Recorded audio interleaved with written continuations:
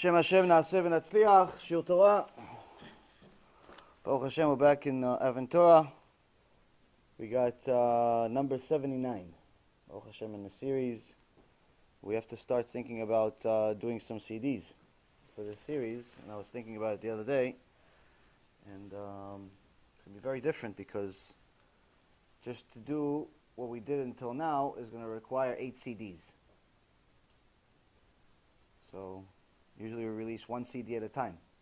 So BeEzrat Hashem, we have to figure it out. We have to start doing a campaign. It's amazing the zchut that Hashem gave us to do all these shiurim is really mamash spreading all over the world. We have this, like I told you guys, we have the Roku channel. So Baruch Hashem, they send me the statistics already, even though we're there for only a couple of months, and it's relatively new. Already, Baruch Hashem, there's some fans from there. The app is coming out very soon, BeEzrat Hashem. The website is doing well. So Baruch Hashem, Torah is spreading all over the world. But the more we spread it, the more difficulties you encounter. You know, it's not easy because you have to manage more and more people, more and more different things. So BeEzrat Hashem, in the coming months, maybe even sooner, we're going to need some more volunteers for a few different jobs. So anyone that's interested, has time, has skills, has knowledge, that wants to volunteer, like really volunteer, not like volunteer where you just make one phone call and then, I never hear from you again. So please let me know. But BeEzrat Hashem, I think there's a lot of people that are looking for the truth today. And one of the main reasons is because whether they like it or not, everyone is finding out that the world they stood up for, the world they protected, the world they looked up to certain people, is being exposed. If anyone looked up for, to people in Hollywood, now they're seeing that every other day there's a new report of another person is a molester, another person is a rapist, another person is some other form of criminal. Because now that it's come out on some of the big wigs, it's now coming out on everyone else too, because people are not scared anymore. People are not scared anymore because they're saying, "Listen, this is look. They took out this one big guy, so maybe they'll hear my voice finally." Now we don't know necessarily if everything is true, if everything is false, but the reality of it is that when one person says a lie about you, it's one thing. When 10, 20, 30, 40, 50 people say a lie about you, it's something else. And the Gemara actually says that even when someone lies about you, there has to be an element of truth to it. Even if they don't know that it's true. Even they just outright created a lie about you. They created a lie about nothing. Said, "Oh, this guy stole. This guy stole from me." And you didn't steal from them. But in Shamayim, they say, "Yeah, you did steal, but from someone else." No one is blaming you for anything unless you actually did it. You have some type of negiyah. There's like the dust of a sin. There's a dust of a sin. And we learn in this week's parasha, Parashat Vayetze, the Yaakov Avinu asks Hashem for some very modest requests. Unlike us, where we ask for planes, trains, and automobiles, everyone wants to have everything in the world, everything material, everything spiritual, no less than Moshe Rabbeinu and Bill Gates at the same time, or maybe Korach. You want to be Moshe Rabbeinu and Korach at the same time, because Korach was richer than Bill Gates. So unlike that, you see that when Yaakov Avinu leaves his parents' house, and he says that he makes a neder, he makes a vow. He says, if God will be with me, and will guard me on this way that I am going, will give me bread to eat, and clothes to wear. That's it. He didn't say bread to eat, make sure it's the special bread for $10 a bun that's helping the diet. He didn't say, he wants to wear Versace clothes. That every little t-shirt is $350. No. Bread to eat and clothes to wear. And I return in peace to my father's house, and Hashem will be a God to me. then the stone which I have set up as a pillar shall become a house of God. So here we see that Yaakov Avinu has very, very modest request, which we understand literally. Here we say, okay, bread, he doesn't want to starve. Fine. Clothes, well, Hashem, it's very, very modest request.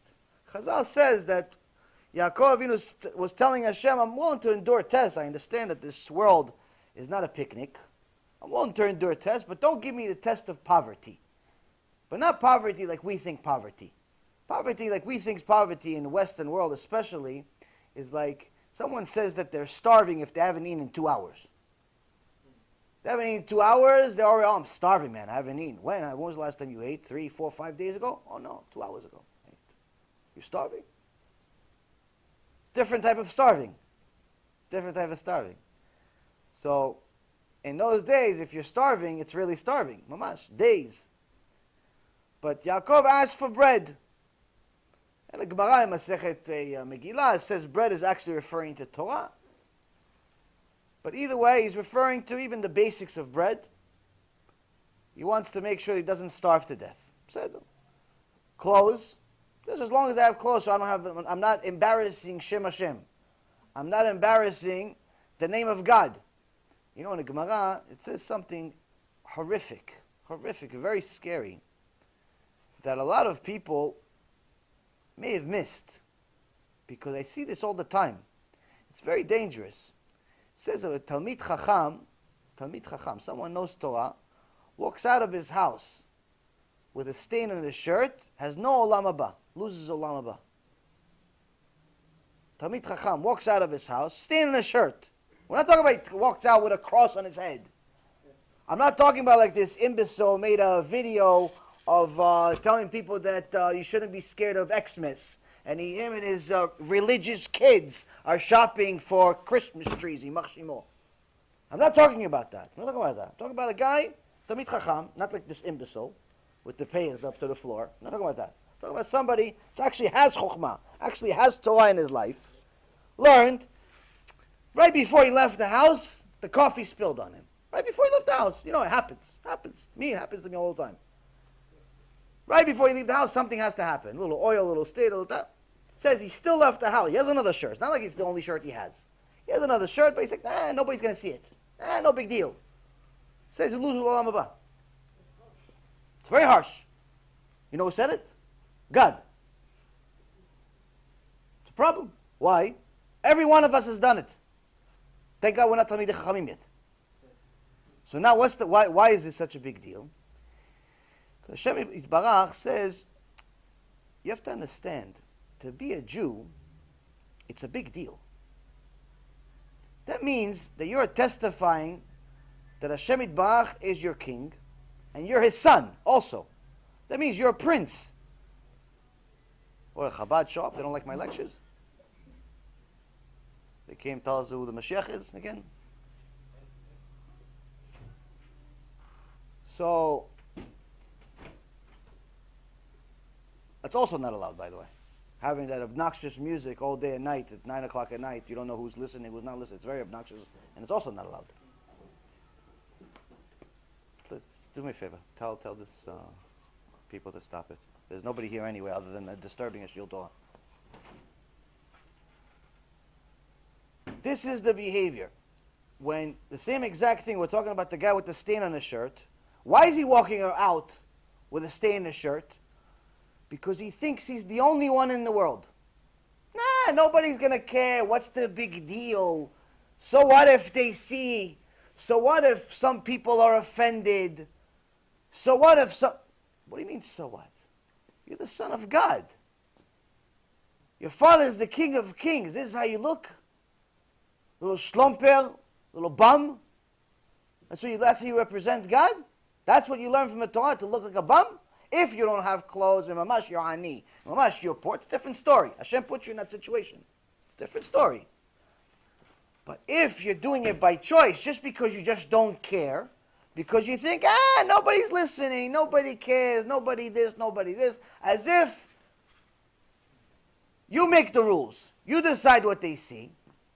He says you have no right to live in Olam Haba. Why? Because the only people that make it to Olam Haba are people that think about everything. What's everything? Not just what happens in their own eyes, but what happens in the eyes of everyone else. How does everyone else look at you? Are you a righteous representation of Hashem Yitbarach? Are you the representation of the Torah? If Hashem said to the entire world, look, here's my son, he's representing me, and they look at you with a little tchina on your shirt, you ready for that? Now, if it happened during a day, and obviously you don't have the ability to go home, it's a different story. We're not talking about that. We're not talking about accidents that happened and you don't have no way to rectify it. We're talking about you did it by choice. You decided that you don't care how you look. You have a problem. You have a problem. So Yaakov Avinu saying, Hashem, just make sure I have clothes so I'm not an embarrassment to you. I'm not an embarrassment to you. If he was worried about himself, he'd say, make sure I have clothes, but 3 outfits of Monday, 3 outfits for Tuesday, 3. He didn't say that. Just make sure I have clothes. I'm not an embarrassment to you. But then he says something very interesting. He says that I return in peace to my father's house, and Hashem will be a God to me. What do you mean Hashem is going to be a God to you? Who else is going to be a God to you? What do you mean I return to my father's house, and Hashem, who else is going to be a God? What, are you going to test out something else? Chas v'shalom. What do you mean? Chazal in Midrash Rabbah explained to us, Chazal means the sages, for anyone who doesn't know, explained to us something very deep. Explained to us something that each and every single one of us needs to understand and apply. Not once a day, 24 hours a day, 7 days a week. What is it? Chazal is telling us that Yaakov Avinu was terrified of going to Lavan's house. Not because Chas v'Shalom he's going to become a Oved Avodah Zarah like Lavan.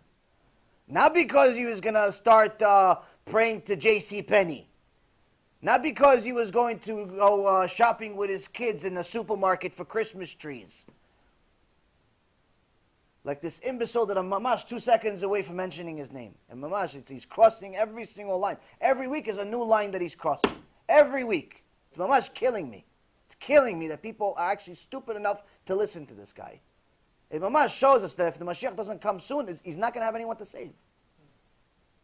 Jerry gave me hope on Sunday. Jerry, you guys saw the clip with Jerry? Jerry, Israel, he gives me hope. People like Jerry give me hope. Why? You see, the guy fought me for 2.5 hours. 2.5 hours he's fighting me. Question, At the end, he said, okay, fine. I take on tzitzit. He's taking on. He's taking on mitzvot. 65 years old. 65 years old, he's doing tshuva. He gives me hope. Gives me hope. But on the other hand, when you have guys like this Kofer Gamur, this Mashiach Sheker, going shopping with his Jewish kids for Christmas trees and Christmas presents, and makes fun of the whole thing. My man, like it's not a big deal. Like Christianity is not a Jewish problem. Like they didn't just release several million CDs. Several million CDs were delivered to almost every single mailbox in Israel 2 weeks ago. What? For missionizing all of Israel. You guys don't know about this. Several million CDs were put into mailboxes. Mailboxes. Not just that I come to a lecture, we'll give you CDs for free. No, they have $300 million a year to spend, to waste. Several million CDs were put into mailboxes of Israelis. It looks like a shiur Torah. What's shiur Torah? It's about Yoshke. It's about Yimach Shemo v'Zichro. But that's what's happening. People don't think that Christianity is a problem. So when someone belittles it, the Gemara says we silence him. What does it mean we silence him? They kill him. That's what they used to do in Sanhedrin. Somebody minimizes a big sin into a small sin, they kill him. No, like, oh, listen, you should stop. No, they kill him. Why? He obviously has no right to live. It's mamash Gemara.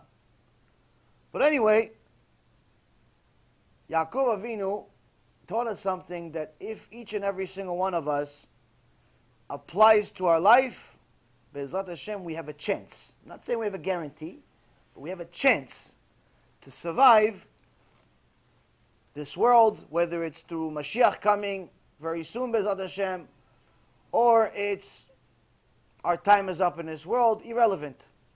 A lot of people want to focus about Mashiach coming, not coming. Doesn't really make a difference. I always tell you guys that your own personal Mashiach could arrive tomorrow. So can mine. That means that Hashem decided, okay, you lived 37 years in this world. Okay, it's enough. Come pay the bill. Come pay the bill. 37 years, you had enough time to do tshuva. Okay, what'd you do? Show me. Show me what you got. You don't need to wait for Mashiach. Everybody thinks, no, Mashiach. Oh, you don't need to wait for Mashiach. My uncle, everyone was surprised. Zichrono Livachai passed away last week. You think anyone thought that he was going to pass away? One day he was perfectly healthy. The next day he wasn't. The next day he died. That's it. That's how it happens. Everyone thinks they're going to get like some type of like email or text message warning. Hey, you have a few years left to live. Make the best of it. There's no warning. My cousin from last year, I can't stop thinking about him. I didn't even know the guy. I didn't know him. Distant cousin. 23 years old. Falls off of a scooter, dies. I can't stop thinking about the kid. Not because of him specifically, but just the fact that who thinks that a 23-year-old is going to die? I don't know, for me, maybe I'm just getting old. It just seems like I'm getting to know a lot more people that are dying. Finding out a lot of people that I went to high school with died. And a lot of things are happening lately. It's mamash, terrible. You get older, you start meeting people, and they end up going away. And it gives you mussar. Meaning, you got to start doing something about your own life. So Yaakov Avinu is scared. Yaakov Avinu is scared. Why is he scared? Look what happened here. Yaakov Avinu says to Hashem Yitbarach, if I have food, if I have clothing, and if I return to my father's house, and if you remain a God to me. When does he say all this? When does he say all this? Does anyone know? After the dream. After he actually went to yeshiva for 14 years. 14 years he went to yeshiva. 14 years he didn't sleep like a normal person. 14 years he slept on his chair. He didn't sleep on a bed. He slept for a few minutes every day. Learned Torah non-stop. Finally, after 14 years, he leaves. Okay, now I'm ready to go meet this Lavan. Esav was terrible, but Lavan's even worse. I'm ready to meet. Now he learned extra Torah. He already learned 63 years of Torah. 63 years he already learned. He says, it's not enough. I got to learn 14 more years just to prepare myself for Lavan. For Lavan, I have to prepare another 14 years. 14 years, no sleep.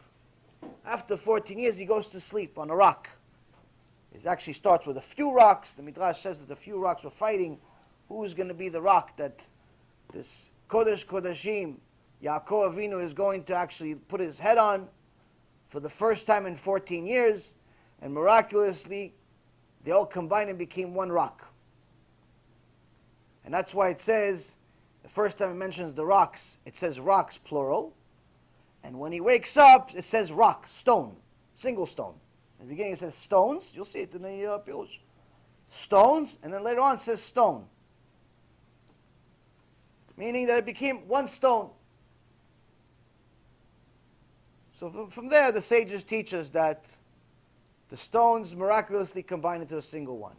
But what does Hashem say to him in his dream? He goes to the dream. It says that the malachim are going up and down because they see that Hashem, already during Yaakov's life, he decided that his holiness is greater than anyone that's ever lived. And he's going to engrave his image, engrave the image of Yaakov Avinu on his throne, on Kisei HaKavod. So the Malachim are amazed at this beautiful being. Wow, holy. They see him on the throne. But then a few angels saying, what are you looking at this? Go look at the real thing. He's sleeping. He's right down there. So they go down. Say, how did he get down here? He's over there. They keep going. That's what it keeps saying. They go up and down. They go up and down. Why? Because they're not sure which one's real. They go up, they see him. They go down, they see him. Olim v'yordim bo. There's a few pirushim to it. One of actually the pirushim is very scary, where the malachim was saying, what is he sleeping for? We should kill him. For sleeping in his holy land. Should be learning Torah. A few angels were very serious. What are you sleeping for? The other angel said, relax. Look, he's a kisei kavod. It's the first time he's sleeping in 14 years. Relax. So anyway, after this, Hashem Yitbarach promises Yaakov Avinu. Wow, what a promises. He promises him. Shtabach Shemo La'ad. What promises. If any one of us got a text message from a friend, from a mayor, from a king of a little town, from the most popular kid in school, you got a nice text message, we're already happy for a few hours. Hashem Yitbarach talks to Yaakov Avinu, and he promises him the world. You're going to have this, and you're going to have this, and I'm going to give you this, I'm going to give you... Wow, non-stop promises. Yaakov Avinu wakes up, and us, if it was us, starts chanting, start dancing, you have the little Bukharian dance, whatever you have. Wherever you're from, you start dancing with a dance. What does he do? He starts getting scared. Says, Yaakov Avinu, Vayira. Vayira vayomar ma nora hamakom hazeh. And he became frightened and said, how awesome is this place? He agreed with the angels that said, we should kill you because you're sleeping. How could I be sleeping if this is a place that God rests in? God is here. How could I be resting? How? How could I be resting? How could I not have my mind focused on Hashem Yitbarach at all time? How could I fail? He considered it a failure. He considered it a failure to not think about Hashem, to sleep. It's the first time he's sleeping 14 years. How many people do you see with tefillin on their head? The direct connection we have to Hashem Yitbarach, and instead of talking to Hashem, praying to Hashem, crying to Hashem, what do? So, where do you work? Oh, how much money do you make? Oh, what are you doing after work? Oh, you want to get a couple of beers? Or the jokes, or the kidding, or all these different things. All shtuyot, nonsense they talk about. With tefillin on their head. Tefillin. You have, mamash, in essence, when you have tefillin on, why do you have tefillin on? Because you just like the way it looks? Why do you have tefillin on? It's a direct line to Hashem Yitbarach. That means you believe right now, if you wear tefillin, you're supposed to believe. If you don't believe, don't put tefillin on. You believe right now Hashem's here. Not like he's far away and hopefully he listens to you and maybe. No, he's here now. You have tefillin in your head. Hashem is here now, listening to you. Yes, my son. What do you want? What do you want? You called me? You called me? You have tefillin on. You called me? Yes. And what do you do? What do you do? One second, Hashem. So who do you think is going to win the game tomorrow? You think? You think the Mets and the Jets and the Reds? Hashem is here. Hashem is here. At least take off the tefillin. At least take off the tefillin. You know how many times I see this?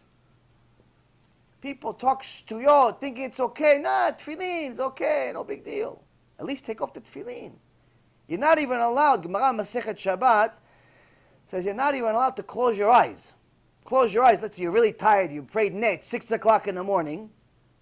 Says if you know you're not going to be able to survive, you're going to fall asleep with tefillin on, don't go. Don't put them on. Wait until you're awake. You're not allowed to close, like this all the time. It happens, mistake, not on purpose. But if you know it's going to happen because you didn't sleep all night, or you know it's going to happen because you don't feel like it, or whatever, you know it's going to happen, don't put tefillin on. Wait. Why? Or what you can do is put them on really quickly, Shema Yisrael, take it off. Don't fall asleep with your tefillin. Kal vachomer, don't talk shtuyot with your tefillin on. Why? Hashem's here. If he's not here, why are you praying? Go pray wherever he is. If he's not here, why are you praying here? Pray somewhere else. Pray in the Beknesset that he showed up. But if he's here, show some respect. Yaakov Avinu had a dream. Hashem Yitbarach promised him the world.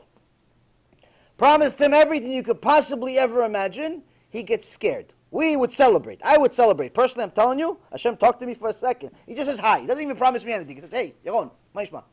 And that's it. Conversation's over. I'm telling you, the next day, I'm telling you the whole story. He told me hello, and it looked that way, and the sun was this way. I'll give you a 5-hour shiur just about hello.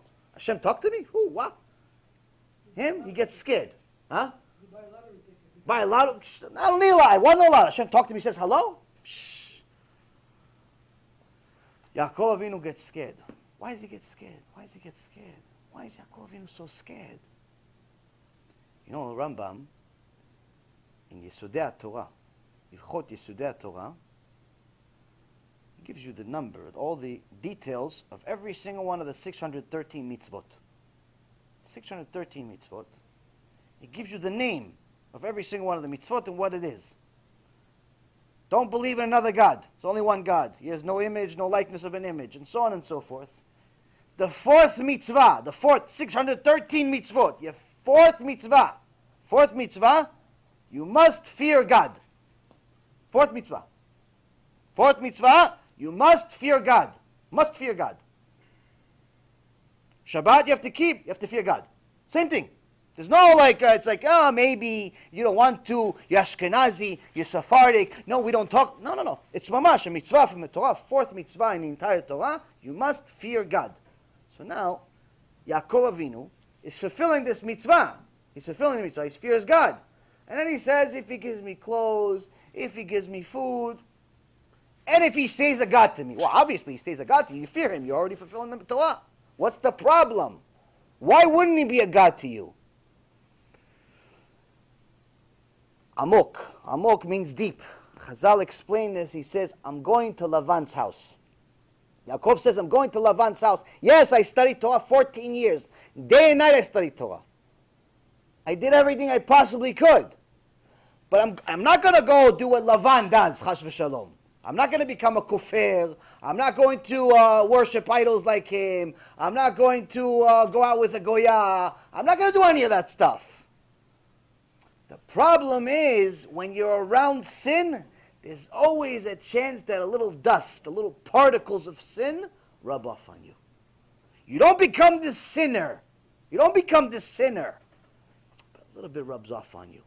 All of a sudden, when you have a few friends, you're the tshuva. Keep Shabbat, Tarat Mishpacha, you're tzaddik. But you're still keeping a few of your old friends. And a few old friends, they still go to the clubs. They still eat a little non-kosher once in a while.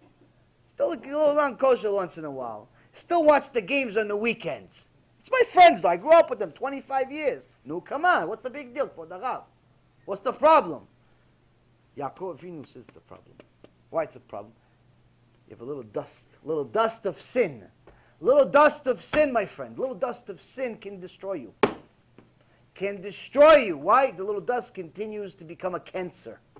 Little by little, the friends. All of a sudden, you don't care so much about looking at a woman that's not your wife.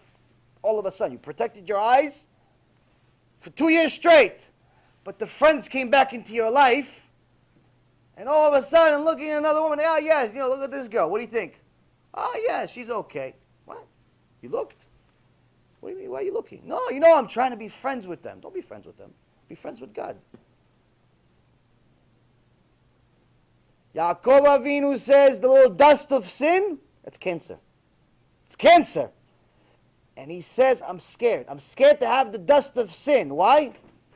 Who knows if maybe throughout my whole trip of being here with Lavan, maybe throughout all of this time, Esav did tshuva. Right now he's a rasha. But maybe he did tshuva while I was gone.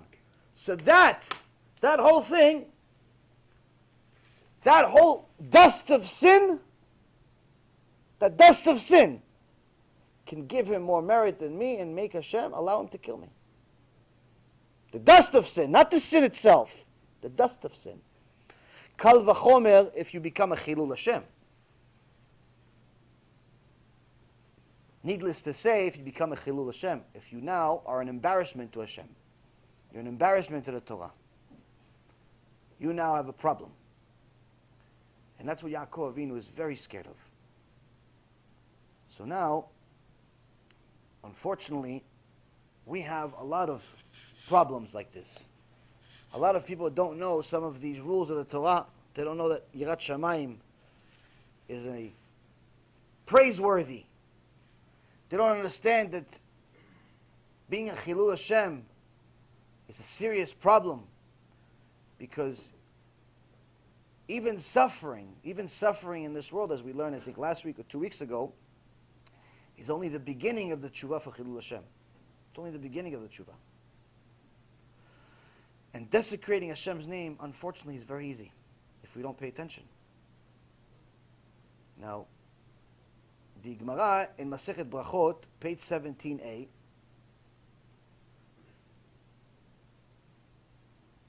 says the following. What's the purpose of Torah? What's the purpose? Tachlis, what's the bottom line? What do I do with this Torah? Okay, I learned the stories, nice. Okay, no. Chazal says, if you think that what it's written about Avraham, Yitzchak, Yaakov, Moshe, Aaron, David, Shlomo, all of these, everything that's written in the entire Tanakh, if you think it's purely to give you an historical account of what happened, the Zohar Kadosh says, you have lost your right to live. You have no right to live. If you think it's a history book, you have no right to live. So what is it? It's a place you learn how to become Eved Hashem. How to become the servant of Hashem Yitbarach. So the Gemara in Masechet Brachot says, what's the purpose of this Torah? Tshuva ma'asim tovim. Tshuva ma'asim tovim. What does it mean, tshuva ma'asim tovim? Doing tshuva and doing good deeds. What does it actually mean? What's this good deeds? What's this tshuva? What's the outcome of tshuva and ma'asim tovim? It says, so the person does not read and learn Torah. He goes and he learns Torah. He goes to Kollel, learns Torah. He goes to Bet Midrash, learns Torah. He comes to shiur once, twice, 3 times, 4 times a week, learns Torah. He learns, no problem. He has the Torah part. He says, but don't think that that's enough. Don't think that just learning this Torah is enough. What's enough? He says, make sure he's not one of those that goes and he learns Torah and at the same time he kicks his father, his mother, and his teacher. Meaning he has no midot. So he learned Torah, but he goes against his rabbi now. He learned Torah, but he has no respect for Ima and Abba. What's this Torah word? What Torah? Where would you learn this Torah from? In a garbage pail? Where'd you learn the Torah? What kind of Torah did you learn? What kind of Torah did you learn that told you that it's okay to celebrate a Goyish holiday? What Torah told you that?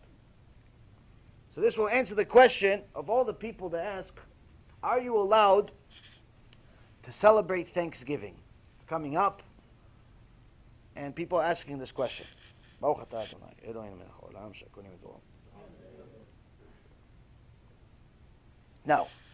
Moshe Feinstein, alav shalom, was asked, can you celebrate Thanksgiving? So he said, what's Thanksgiving? That's a Ish Kadosh. That's a Ish Kadosh. Ish Kadosh doesn't know what Thanksgiving is. What's Thanksgiving? Oh, they have turkey. He says, okay, you want to have turkey? Have turkey. No problem having turkey. What is Avodah Zarah? No. Has nothing to do with Avodah Zarah. Want to have turkey? Have turkey. But that's not the question we're asking. We're not asking, are we allowed to have turkey? Because you have turkey every day of the week. No problem. Enjoy your turkey. Enjoy turkey every day. No problem. You want to boil it. You want to cook it. You want whatever you want. You want to have a sandwich with turkey. That's not the question you're asking. You're not asking that. What's the question people are really asking? Can we invite our non-Jewish friends and family to our house, or can we go to their house and celebrate Thanksgiving? The Gemara in Masechet Avodah Zarah says no. It says no. Not allowed. Doesn't matter whether it's Thanksgiving or it's a regular meal. Not allowed. Why? There's an issue of having these type of meals because chas v'shalom you get so comfortable that you marry their daughters or their sons. You're not supposed to have meals together. So can you have turkey? Enjoy 2 turkeys. Enjoy the turkey. Can you have the interfaith peace? Absolutely not. Absolutely not. It's not my rule. It's Gemara. It's Torah. So that's the real question people are asking. And that question is answered already by the Gemara. The question they asked Rav Moshe Feinstein was a very different question. They asked him if you're allowed to eat turkey on this day. Eat 2 turkeys. You don't need to ask Rav Moshe Feinstein for that. And that's the problem with sometimes people ask questions. And they ask questions based on the way they want an answer. So I think I told you guys this last week, but it's worth saying it again. Someone goes to a rabbi and he says, Rabbi, can I smoke in the synagogue? Rabbi says, you crazy? It's Kodesh Kodashim. Hashem is here. What are you talking about? Tefillin. Smoking in the synagogue. This is what we're done. No, I'm sorry, I'm sorry. He runs away. He tells his friend, look, the rabbi yelled at me.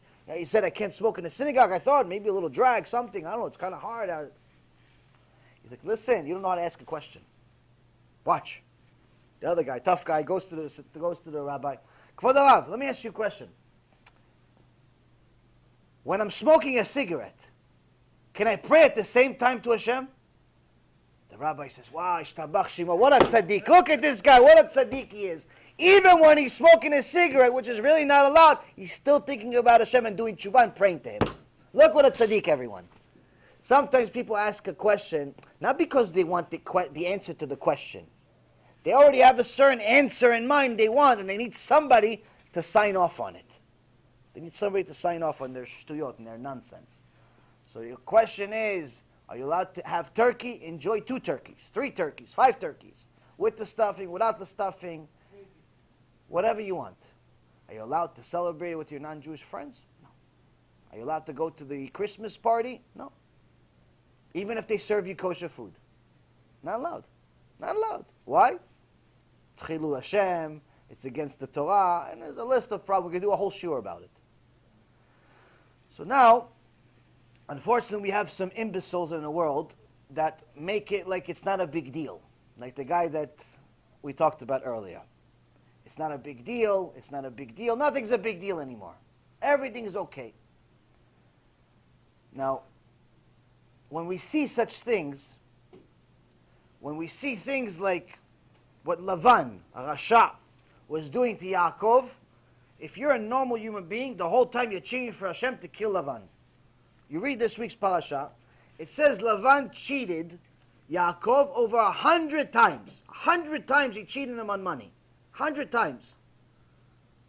We made a deal, signed off on a deal, signed off on a contract, lawyers, this, that, everything. Next day, no, I don't agree. What do you mean? But you signed off. No, I don't agree. It's something else. I didn't understand it. Okay, let's do it again. Another again. You can understand this? Small print, big print. The print is 72 font. Ready? You understand? Everything is good? Yeah, everything is good. Okay. Next day? No, I didn't understand.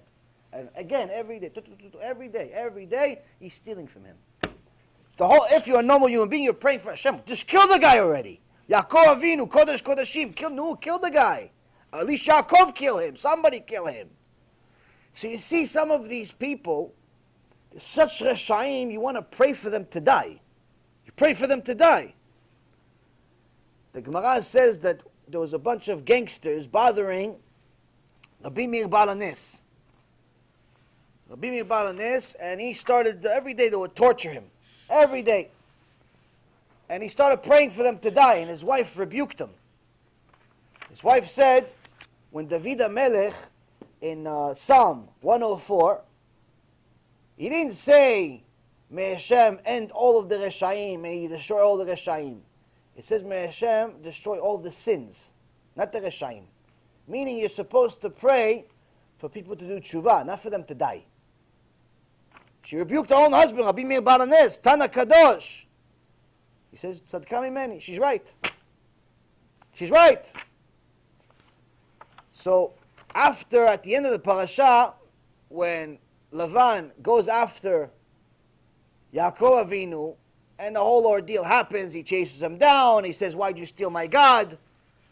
His grandsons, the 12 tribes, all start laughing, like, hey, Grandpa, why don't you find a God that nobody can steal? The Midrash they start laughing at him, like, Abba, yes. Why is this God, like, stealable? Why don't you find a real God that's not stealable? Someone stole your God? They started laughing. The little kids understood. 5, 6 years old, they understood. Their grandfather's an idiot. They understood, but he's like, why'd you steal my God? So he says, okay, you know what? Go, look through everything. Look through everything new. If you find it, whoever took it should die. This was a problem. This was a mistake he made. This was the only mistake he made. But anyway, after Lavan goes through all of this stuff, and right now, I'm thinking, what's happening? He's going through the diapers, he's going through the clothes, he's going through the tents, he's going through the women's stuff, to the kids' stuff, he's going through everything. He's got every single thing he's going through. You know how annoying that is? You know how embarrassing that is? One time I went to a flight, I think one of the lecture tours that we were doing, maybe like 8-9 months ago. And Hashem would have it, I did some type of sin in my life that I deserved this. So at the airport, I happened to have this, I mean, the guy had to be homosexual. Had to be. I mean, aside from his behavior, I go through the security check. He's like, oh, we have to check you. Okay, I mean, I've flown, Baruch Hashem, in many, many places. Whatever, it's not the first time. Fine, whatever. Want to check? Check, no problem. I went to the machine. Well, you want to check? Oh, no, I have to check. Okay, check. The guy started patting me, going through the pockets and this and that, to such an extreme. First of all, I felt extremely uncomfortable. Somebody touching you, it's mamash disgusting. But it's such an extent that the other people started looking. They're like, what's wrong with this guy? They're starting to look at me like the guy mamash was going to camp. Disgusting human being. But imagine somebody going through your stuff. How uncomfortable that is. You know how uncomfortable? Disaster. Lavan goes through Yaakov Avinu's stuff. His wife's stuff. Everything. At the end, Yaakov at Tzaddik says to Lavan, I would tell Lavan, no, go kill yourself now. You didn't find anything, right? Go kill yourself now. What do you want from my life? Go away. What does Yaakov say? No, show me what you find. If you found something, show me. He says, I didn't find nothing. So Yaakov says to him, what did I do so wrong? What did I do so wrong? He says, Yaakov got upset. We get upset. We start breaking things. Yaakov gets upset. He gets upset. He says, what did I do so I could fix it? What did I do? What did I do so I can fix, so I could do tshuva? This Rasha Merusha Lavan cheated him 100 times. Lied to him about the first wife, lied to him about money, lied to him about every single thing, everything could possibly, even his name was a lie. Lavan is not really his name. Shachor, they should call him, black. Everything was a lie. Everything was a lie. He says, listen, what did I, Yaakov says, listen, what did I do? I'll fix it. I'll fix it. See, from Yaakov Avinu, לא פשוט להיות יהודי פשוט. It's not simple to be a simple Jew. It's not simple to be Yaakov Avinu. You can't lose your temper. You can't just celebrate when your enemy falls. But in the world we live in today, celebrating when your enemy falls seems like it's one of the pleasures left in this world. Celebrating when your enemy falls seems like it's like a gift from God. Now here's the problem. Shmuel HaKatan, in this Mishnah, tells us a secret that could actually be a reason of why some of us are actually suffering. Shmuel HaKatan omer, בנפול אויביך אל תשמח, ובכשלו אל יגל ליבך, פן יראה אדוני ורע בעיניו, והשיב מעליו אפו. Shmuel HaKatan says, when your enemy falls, do not be glad.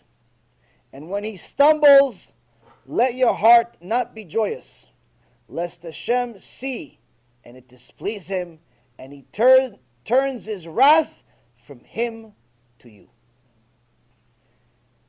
So first and foremost, you know that this actual Mishnah is not an original Mishnah like the other Mishnayot that we've read, where it was actually a saying of the actual sage that said it, whether it be Rabbi Akiva, or Rabbi Elazar, and so on and so forth. They would say all these different divrei chokhmah. Shmuel HaKatan actually took a pasuk from the Torah. He took a pasuk from the Torah, he took a verse from the Torah, Proverbs 24, chapter 24, verse 17 to 18. 2 psukim in the Torah, and he says, this is it. This is my life. That's how he lived, based on this pasuk. That, based on this pasuk. He says, don't celebrate when your enemy falls. Don't even be happy when your enemy falls. Because that can lead Hashem to be upset to such an extent that he could take his entire anger that he has on this person that he's punishing right now and put it on you, chas v'shalom. This just turned our entire world upside down. Anyone that understands what we just said, it just turned our reality upside down. Why? Because like I said, in the world we live in today, it almost seems like it's like one of the pleasures in the world. You have, let's say, sex, money, I don't know, whatever else there is in this world, food. And then you think, pleasure for my enemies falling. You think it's like one of like the top greatest things like Hashem can give me a gift. See my enemies fall. There's even like you said, there's sgulot, there's teilim, there's specific teilim that you read. One of the teilim is different. There's a book I have. It says, you want to pray for certain things. You want to read teilim for certain things to happen, certain things, certain sgula. There's actually a teilim for your enemies to fall. But here Shmuel HaKatan says, if you celebrate your enemies falling, you're doing the worst possible thing you can possibly do. Now, the Gemara in Masechet Bava Kama, page 93, says, Kol hamoser din al chavero, u ne'enash tchila. V'tomar Sarah, chamsi alach. Gemara in Bava Kama says, anyone who wishes punishment, wishes bad on his friend, on another, gets punished first. You say, hey, look, Hashem, look at this Rasha, he's Mechalel Shabbat, kill him right now. Look at this Rasha, he's stealing from his customers, kill him right now. Look at this Rasha, he's having an Xmas party, even he's a Jew, kill him now, Hashem. Gemara says, what you said goes to Shamayim. Goes to Shamayim. The angels come to Hashem. Hashem, look, Tzvika over here said that this other guy, Dror, is a Rasha. Look what he did. Look what he did. Oh, hold on. Before we look at Dror, let's look at Tzvika. Tzvika, he's asking for something. Okay, let's see if we should listen to him. Let's see if we should listen to him before we punish Dror, because maybe Dror is actually a Rasha. But before we look at Dror's account, let's look at Tzvika. Let's look at Shmuli. Let's look at, he brought this case to us. He's the prosecutor. Let's see who's actually bringing the case. Is he clean, or is he like a gangster telling on his friend so he can clean the market? Sometimes the gangsters, they think they're smart. They tell on their friends, on their competition. They figure the cops arrest this guy, therefore I have the entire market. Little than all, the other guy already told on them. But so he's like, so in Shamayim they say, no, who are you? You're a prosecutor. Where do we learn this from? We learned this 2 weeks ago. We learned this from Sarah Imenu. Sarah Imenu tells Avraham, let Hashem be a judge between you and I. They got into a fight. Let Hashem be a judge between you and I. And the very next parasha is Parashat Chayei Sarah. We learn Sarah died first.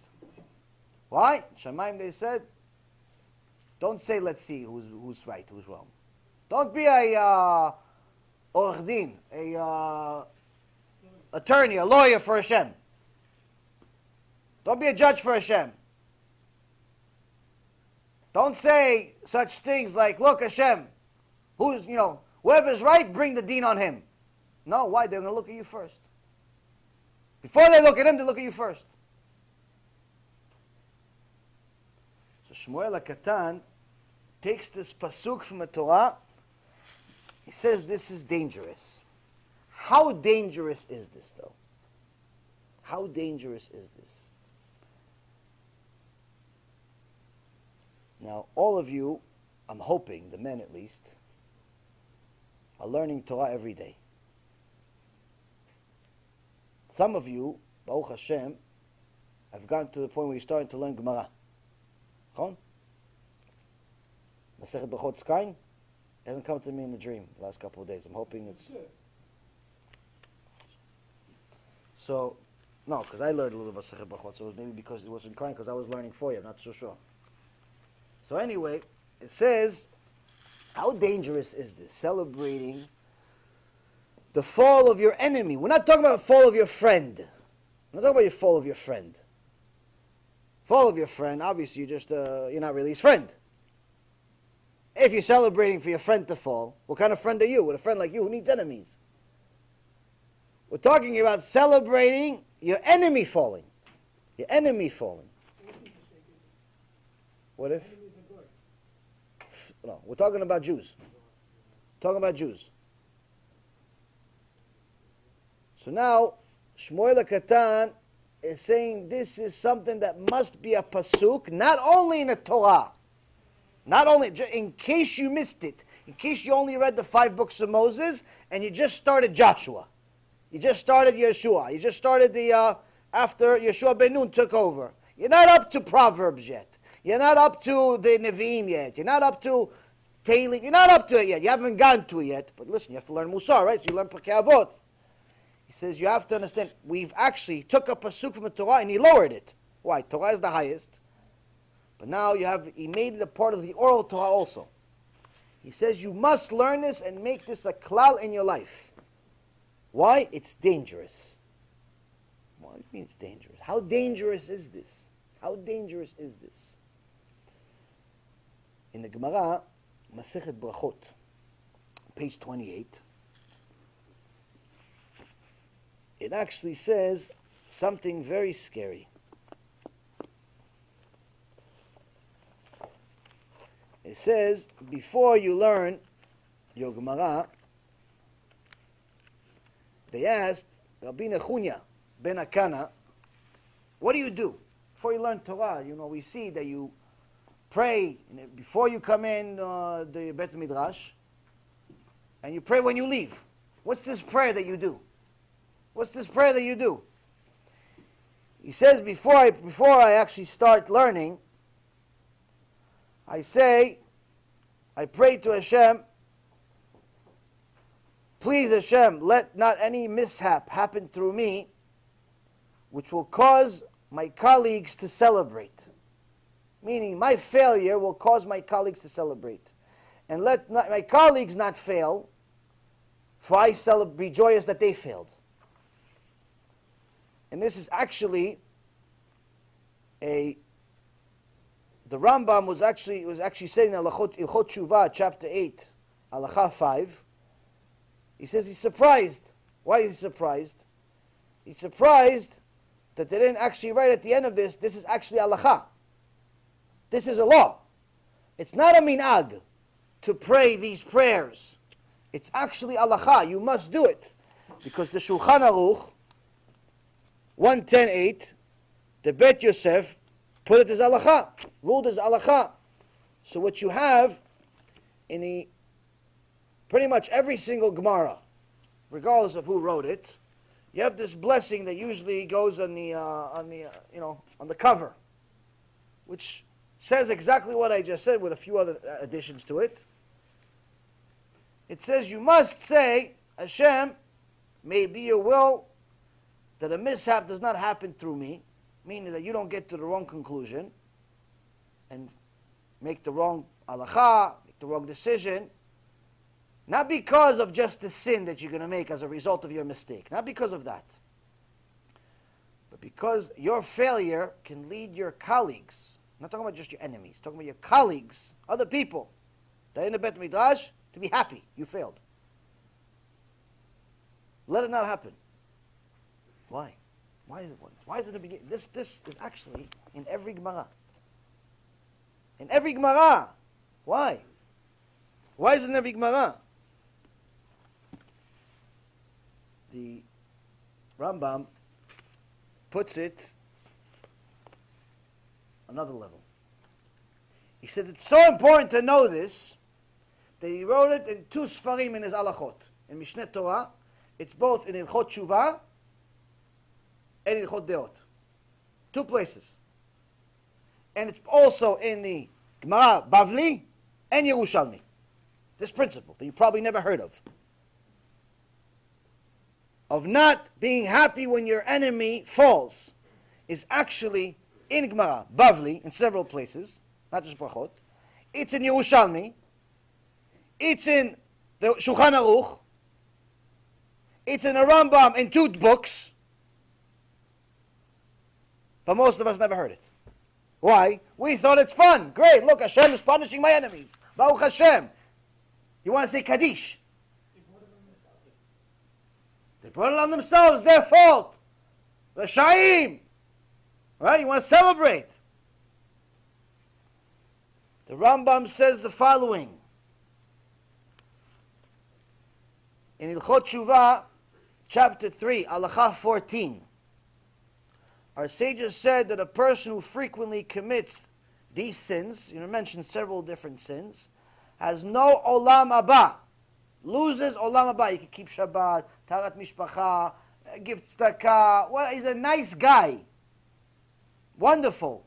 Goes to Beit Knesset, has tefillin, Rashi, Rabbeinu Tam, Lulav is 6 feet tall, whatever.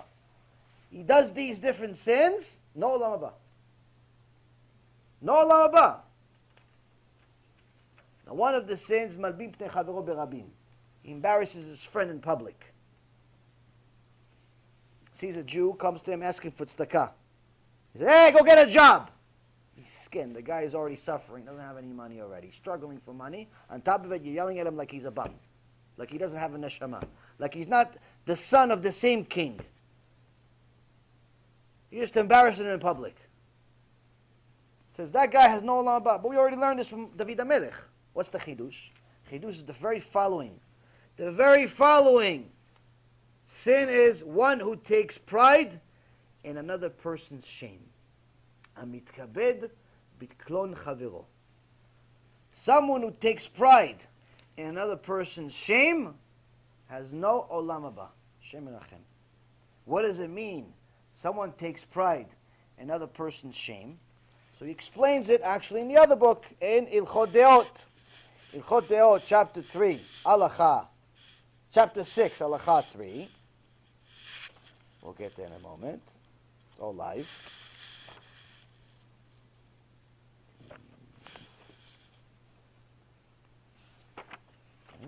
Eh?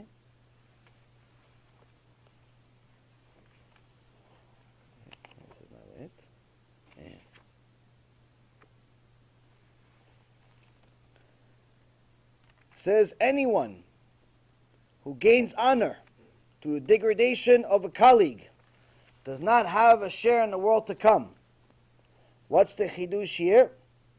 What does it mean? Is that he builds his reputation by emphasizing his colleague's flaws.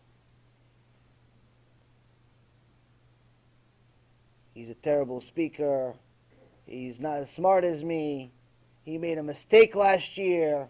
He did, he that. He says you celebrate that now they all discovered that he's a Rasha. They all discovered that he made a mistake. They all discovered all these different things. And through that, you're celebrating that he fell.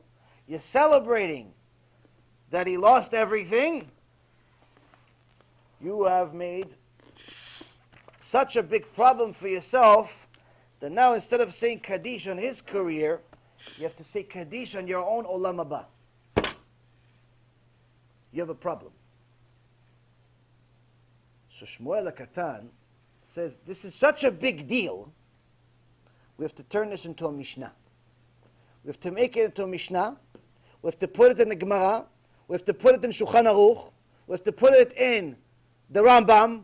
We have to put it everywhere you can. Why? Because it's so easy to fail. Because our natural inclination tells us the opposite. Our natural inclination wants us to celebrate when our enemy fails. We're not talking about celebrating when our friends fail. We're talking about celebrating where our enemies fail. He's an enemy. Why shouldn't I celebrate? Maybe Hashem is rewarding me by punishing him. Why not?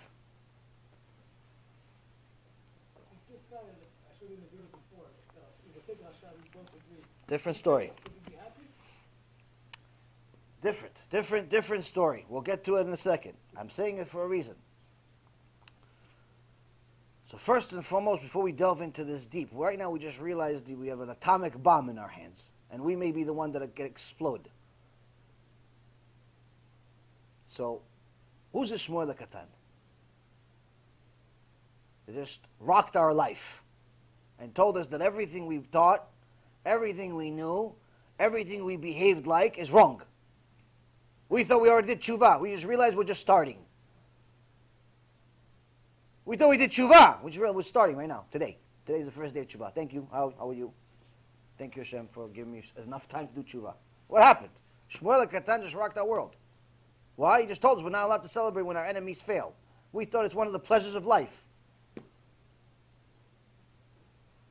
So first and foremost, why is he called Shmuel HaKatan? The Gemara says, if you make a nickname for your friend, you have no olam haba. Same halacha. Same halacha says you make a nickname for your friend, even if he's okay with it. You have no olam haba. Why are you making fun of him? Maybe you're embarrassing him in public every day, the rest of his life. No, it's Danny the fat guy. He's okay with being the fat guy. It doesn't matter if he's okay with being the fat guy. You can't call him a name. But here, this name wasn't a nickname. This was a reality.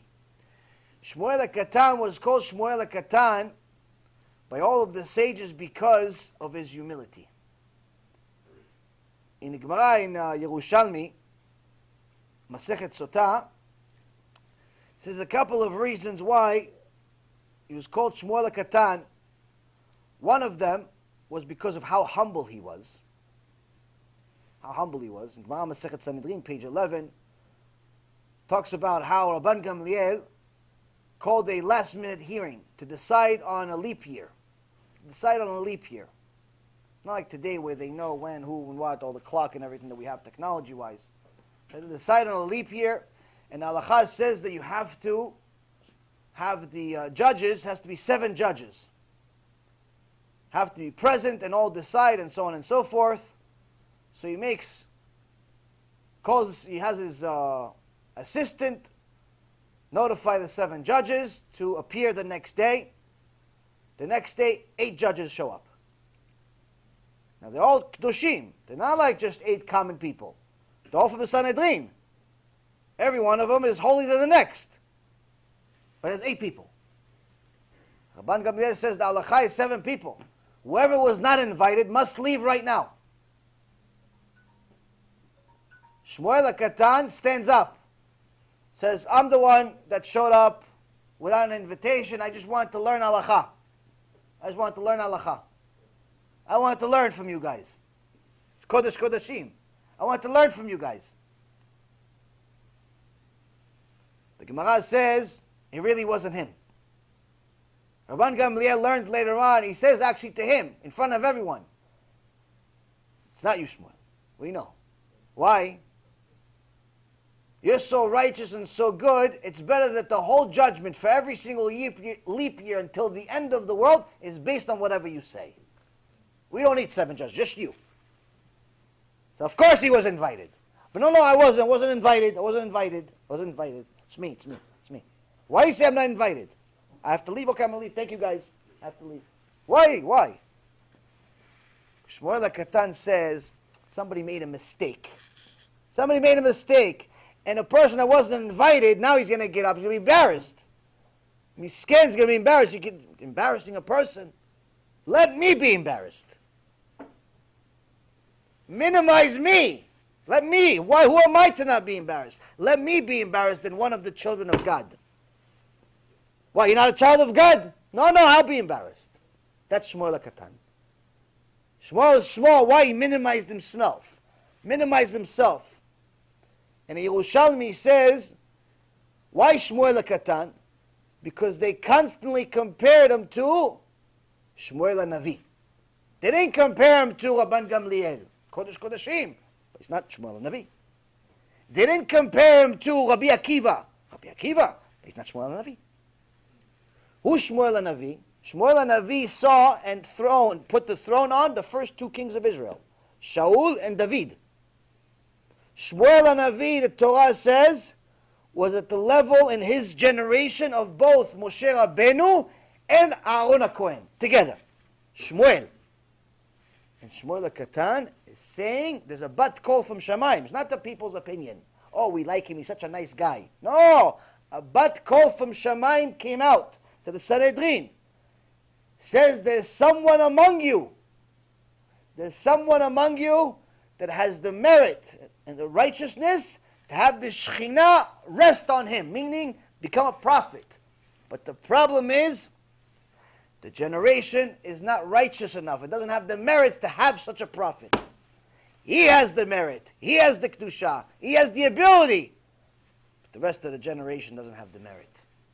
What do? They all looked at Shmuel. It's him.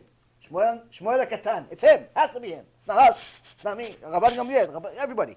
Kodesh Kodeshim. Every one of them could have revived the dead. No, it's not me. It's not me. It's Shmuel HaKatan. It has to be him.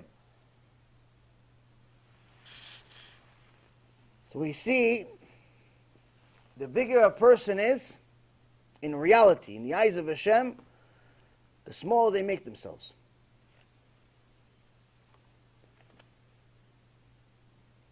Now, Rabban Gamliel had a problem in those days. A problem that, unfortunately, 2,000 years later, we are actually still dealing with. And that problem is that Christianity was born around that time. And the original members were Jews, were heretics Jews. Some people like to say that it was based on the Sadducees, but it's not. The real Gemara, the original copies, are saying it's actually, there was a lot of heretics that went to Christianity, and they tried recruiting, missionizing other Jews, ignorant Jews. That's how Christianity was born. It was based on ignorant Jews. It wasn't founded by Talmidei Chachamim, by scholars. A bunch of ignorants. They even say it themselves. Even the Christians say it themselves. A bunch of illiterates, ignorant people. It's not a secret. They say it themselves. People that didn't know how to read, didn't know how to write, you just tell them something, okay, fine. The cow's the same thing. No different. They say it themselves. I didn't make this up. It's not a matter of like making fun of it. Oh, and by the way, the whole J.C. Penney being God, being Mashiach, being stuff like that, to make fun of is a mitzvah from the Torah. One of the 613 mitzvot is to make fun of idol worship. We also learn this in the Gemara Masechet Megillah. You're going to get to it, BeEzrat Hashem. Page 25. 25b. 25b, it says mitzvah from the Torah to make fun of idol worship. You're not allowed to make fun of anything else. Can't be a joker. Why? Because Gemara Masechet Avodah Zarah says, for the jokers, the people that like to make jokes, their beginning is suffering, their end is destruction. Hashem hates jokers. He hates people who say in the middle of the shiur start throwing a joke for no reason. Hates it. Why? You ruin the whole shiur. Don't be a joker. Be a serious person. You could joke when the right time to joke. Fine. But there's only one thing you're allowed to joke at any time. What? Against idol worship. That's mitzvah. Mitzvah from the Torah. Mitzvah from the Torah to make fun of idol worship. Mitzvah from the Torah to make fun of Christianity. Mitzvah from the Torah to make fun of all that stuff. Mitzvah. Mitzvah from the Torah to make fun of all these people that say the Rebbe is God, or Rebbe is some type of idol that they've made into it. He was a tzaddik. He's not God. It's mitzvah. Mitzvah from the Torah to make fun of it. It's not like my opinion. It's mitzvah from the Torah. Now, Rabban Gamliel knew that there's a serious problem here. The problem here is that you have a bunch of ignorants being recruited by these missionaries. He says we need to make an extra prayer as Klal Yisrael, as together, as all of us, we have to make a prayer. We have to pray for Hashem to save us from these Reshaim. We have to pray to Hashem to save us, because what, we're going to monitor every single person, what he does when the lights go off, what he does when the doors are closed. We can't. We have to pray to Hashem to give us, to help us. So who has the skill and the Kedusha and the knowledge to write an extra prayer? And he says, Shmuel HaKatan. Shmuel HaKatan has the ability to write an extra prayer, and we'll add it to our Amidah prayer. Our Amidah prayer, if you notice, it's also called Tfilat Shmona Esrei. Tfilat Shmona Esrei means the prayer, 18 prayers. But if you actually count how many prayers Tfilat Shmona Esrei has, it has 19. Why do we still call it 18 then? Because Chazal says that's the tradition, we stay by the tradition. Tradition, it's called Tfilat Shmona Esrei, we keep it Tfilat Shmona Esrei, even though it's well known there's 19 prayers.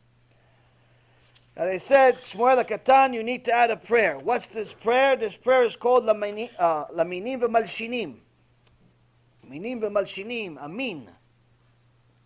Amin is someone that we learned about, I think it's shiur number 29 or 28, when we're talking about this, BRS wanted to bring a missionary to their shul. So we talked about all the details of the minim. You're not allowed to be within 6 feet of them. If they write a Sefer Torah, it's a mitzvah from the Torah to burn it. If you find a New Testament, even if it has Hebrew, the writings of Hashem's name, you're allowed to burn it, and it's a mitzvah to burn it. Even if it's Hashem's name. Why? If someone like that wrote Hashem's name, it's not considered Hashem's name. It's considered nothing. So, the minim, some people think that they could only be Jews. Amin, by definition, is someone that recruits a Jew away from Judaism, brings him to Christianity, brings him to Buddhism, brings him to Islam, brings him to somewhere else, brings him to atheism, brings him to be a Mechalel Shabbat. Actively takes people away from God. That's Amin. Now, some people, even learned people, believe that you could only be Amin if you're a Jew. This is 100% error. Amin is both a Jew and a non-Jew. Both a Jew and a non-Jew. So the Birkat Aminim was tasked by Rabban Gamliel specifically to go fight against the early Christians, because they began to flourish and they started campaigning to enlist the Romans, the evil Romans, to start persecuting the Jews. They figured whoever is not going to join us by religion, let's have the Romans kill him. So Rabban Gamliel knew that this is a serious problem. These heretics are a serious problem for Am Yisrael, and yet Shmuel HaKatan add a prayer. So every time you say Laminim V'Lamalshinim, prayer in your Amidah, this is why. Not just for the Minim V'Malshinim that existed 2,000 years ago, for the ones today. So for all those people that are contemplating, should I go celebrate Thanksgiving with my Christian friends that are missionaries, just know, we pray every day for them to die. I'm not joking. If they're a regular, normal Christian person, that's just wrong. No problem. We have no problem with them. Could be even a lover of Israel. But if he's trying to recruit people, trying to recruit Jews to Christianity, we pray for him to die. Because that's what in essence, what he's trying to do is to kill Jews as far as spiritually, which is worse than physically. There's this one guy, I don't know his name, but he makes a lot of videos. A lot of pro-Israel videos. Young kid, I don't know, probably in his 20s. Looks like he's in his 20s. A lot of pro-Israel videos. But then it was recently announced, I don't know whether he wrote an article himself or somebody exposed. I'm not really sure what happened, but I'm pretty sure actually he did something. He did a video saying that all of these pro-Israel videos that he's been doing, because everyone thinks he's Israeli, meaning he's a Jew. Sounds like it, acts like it, talks like it, everything sounds fine. Things like this, you know, he's not an American. So everyone thought, okay, this guy's a Jew, maybe not a religious Jew, but he's a Jew. And became very popular, like many, tens of thousands of hits on every one of his videos. And he actually made a video. Now I remember, he made a video. I didn't watch the video, but I saw an article about the video. Maybe it's only 10 seconds of the video. And he says his whole game plan of what he's doing is to bring Christianity to the Jews. This whole pro-Israel, I love Israel, Israel is great, stop attacking her, Palestinians are wrong, BDS is terrible, Reshaim, Yerushalayim, all that stuff, it's all part of a grand plan to destroy Am HaKadosh, Am Yisrael. That's what Islam does. It's called Taqiyya. Yeah, Islam at least is not idol worship like Christianity is. But aside from that, they don't hide it like they do. What do you mean it is idol worship? It's not idol worship. It's different. It's your opinion that it's idol worship. There's a couple of other people that say it's idol worship, but it's not idol worship. According to Rambam, it's not idol worship. But regardless of whether it is or it's not, it's still heresy. It's still against the Torah. And the reality is that they don't hide it though. The problem with the missionaries is that they hide it. Whether it's Messianic Judaism, which is aka Christianity 101, or it's this pro-Israel Rasha, or all these other different things. Unfortunately, we live in a generation where Am Yisrael, apparently we've made so many sins that we've become stupid. That not only is the enemy not fighting us and still winning, we're actually opening the door for them. You have many religious leaders. We're not even just talking about the secular people that are anti-religion and hate religious Jews anyway. I'm not talking about that. I'm talking about religious Jews. I'm talking about rabbis. Many rabbis somehow, some way, are befriending the Christians and even having different events with them, different organizations with them, different deals with them. And mamash, they're letting the wolf inside the house and showing him where the sheep are. They're showing where the sheep sleep. It's really, mamash, you start looking at this guy, he's like, wait, this is not an Ama'aretz, an ignorant Jew. This is not a non-religious Jew, an atheist Jew. Not talking about, this is a rabbi. This is a guy that actually learned some Gemara in his life. This is a guy that got a smicha maybe. This is a guy that knows Chumash, knows Moshe. No, he knows Torah. You're the one that's going to actually lead the wolf to eat the sheep. You're showing them where they sleep. Are you stupid? Is something wrong with you? Have you read Amidah prayer 3 times a day for the last 50, 60 years? Do you know what you're reading? Do you know that we pray for that specific person to die every day and you're letting him into our house? What happened? What is wrong with these people? It's like almost like they've all learned Torah in the same garbage. I have no idea where do you learn these things are allowed. For some reason, it seems like I'm one of very few people. There's Baruch Hashem others, but very few people realize that Christianity is a bigger problem today than it's ever been. At least 2,000 years ago, they killed us. That was a favor. I'm not advocating the murder of Jews, chas v'shalom, but to kill a body is better than killing a soul for eternity. Convert or die. Okay, die. Okay, at least you have Olam Haba. Baruch Hashem. You have Olam Haba. You have a great Olam Haba. You died for that. At least they told you, convert. No, you don't want to believe in idol. You don't want to believe in Yoshke that's died and this and that, all that nonsense that we made up. You want to believe in it? No. Okay, we'll kill you. Okay, fine. Baruch Hashem. Shema Yisrael, I'm next to Rabbi Akiva. So no problem. Apparently, people don't realize that today, when you're letting him into the house,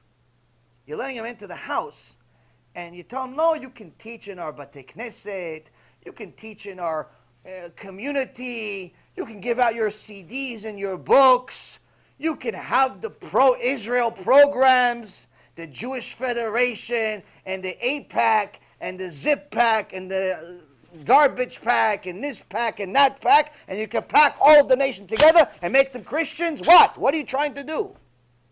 What are you trying to do? Do you realize this is part of your tefillah 3 times a day? Is there anyone left in the world that actually understands what he says in tefillah? La minim v'la malshinim. It talks about them. And you're letting them in. No, they donated $20 million to our cause. No, they donated $20 million to go into the house. They care less about your cause, because your cause, they know themselves, is doing nothing anyway.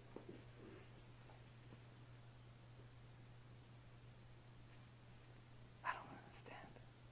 What happened? Have we all become so stupid, so blind? This is what's left? Yeah. Goy says, I'm going to shoot you, and you say, okay, I'm going to do it, but really you have in the back of your head, no, I'm not going to open her. Even if he converts you, still a Jew. If you have to do a thing, you run away from him. The Rambam says, if a Goy tells you, you have a min'ag, pay attention, guys. You have a min'ag. We're not talking about chilul Shabbat. If he says, violate Shabbat, or I'll kill you, if it's just you and him, you're allowed to violate Shabbat. If it's in front of people, you're not allowed to do it. If he says, go kill another person or I kill you, die. If he says, go worship this J.C. Penney or I kill you, die. If he says, go rape this girl or I kill you, die. If he says, go have sex with a girl you're not allowed to have sex with, die. But if he says, no, there's no fighting back. Fighting back has a gun. There's no fighting back. We're not talking about fighting back. Fighting back is not an argument. Okay, so fight back. Then it's not a question. There's not a question. We're talking about a situation where there's no option. We're saying there's a place. If you have an option, then fight, obviously. We're talking about a place you have no option. He puts a gun to your head and he says, go worship J.C. Penney. Says, no, shoot, please. Thank you. Go, kill somebody. Shoot, please. On the other temple, too. Make sure. Shoot. But that's if it's private. If it's private, if it's one-on-one, it's private. There's only 3 things you die for. Rest of it, you're allowed to sin. If it's private. If it's public, listen to this very carefully. We're at the end of times. Nothing's off limits. I don't wish bad. It's just a reality we're living in. If it's public, if there are people, 5, 10, 20, 30, 50, 100, 1,000 Jews, whatever it is, you see there's Jews out there, and he says, listen, don't murder anyone. Don't worship Yoshke. Don't have sex with a woman you're not to have sex with. No, no, no. You have a min'ag. You have a min'ag. You have a custom. In your tradition, you're Yemenite, you're Ashkenazi, you're Sephardi, whatever. You guys have a min'ag that you tie extra shoes. You tie your shoes twice. You tie it, and untie it, and then you tie it again. I just created a min'ag out of nothing. Don't make this. It's not a real min'ag. I created, tomorrow you're going to see everybody start tying their shoes 3 times. No, it's not a min'ag. I created out of nothing. But he says, you have a min'ag. You have a min'ag. You have a custom, a min'ag. I want you to break that min'ag. You say, kill me, please. Min'ag, not halacha. Min'ag. Why? It's faresia. It's chilul Hashem. Die for chilul Hashem. So you have to understand that when we let these... Huh?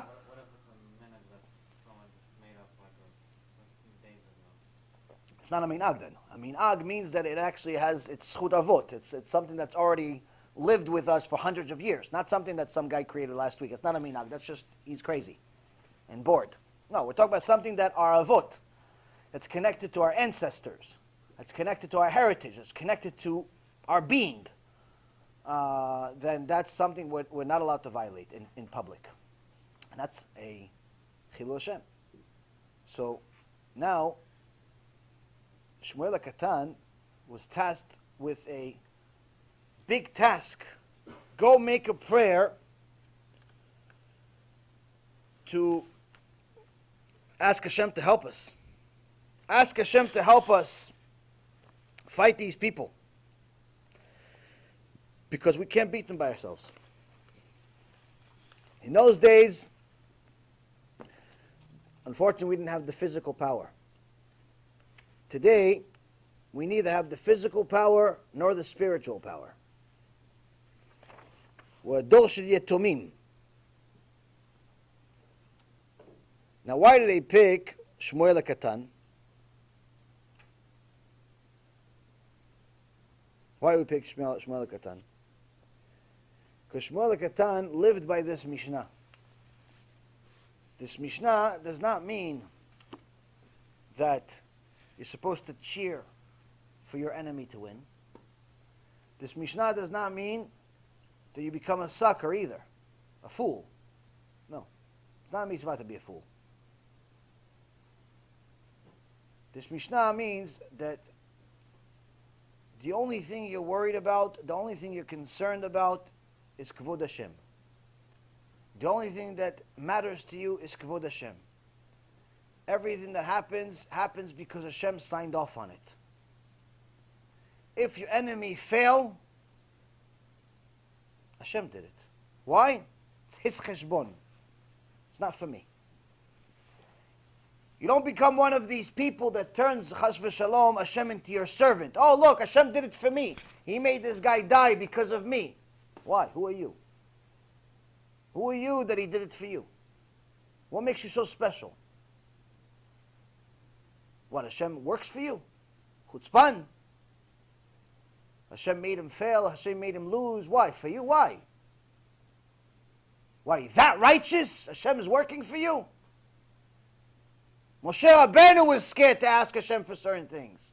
He was scared when Korach was going against him. And you, Hashem works for you. He kills people. He makes them lose money for you. Why? Who are you? Shmuel Katan says, start off being a Katan. Minimize yourself. Destroy your gava. In your Amidah prayer, just so you know, the original 18 prayers, we know them because we have the name of Hashem mentioned 18 times in Tehillim 29. Tehillim 29, you'll see, it's a special Tehillim that David HaMelech wrote, and he mentions Hashem's name. It's praising Hashem. And Avula Hashem B'nei Elim, we read it on Yom Shishi, we read it on Friday, before Shabbat, and he's honoring Hashem. And the Gemara in Masechet Rosh Hashanah, page 32, says that this is actually one of the biblical sources that we actually get the 18 prayers from. The fact that there's 18 prayers of honoring Hashem.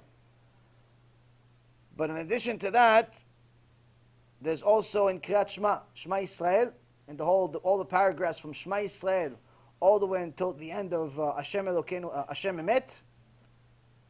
In there, you'll see also the name of Hashem mentioned 18 times. But now there's also, in both of these places, there's one other word, which is God, El. And that is, in essence, the replacement, the additional extra prayer that Shmuel Katan added.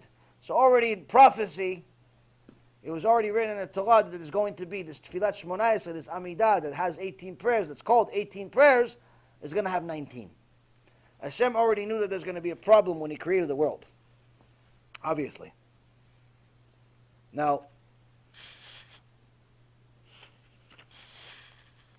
a lot more details. Masechet Brachot, page 28, B and 29a. Very interesting things about it.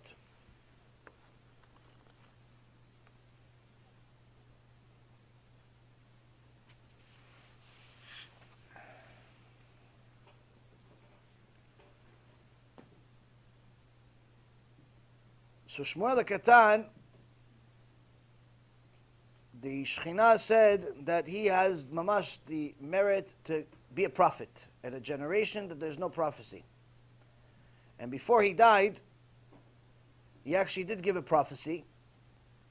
And he told all of his friends, Rabbi Akiva and the rest of them, Rabban Gamliel and the rest of them, he told them they're all going to die. Very brutal deaths. By who? By the very same enemy they've been praying against for all of these years.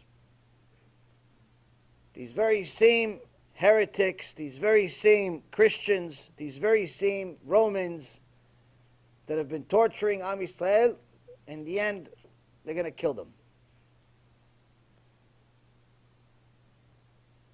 When he died, Rabban Gamliel and Rabbi Elazar ben Azariah said that because he didn't have any children, said when a king dies, usually he leaves the kingdom and the wealth to his son, to a prince.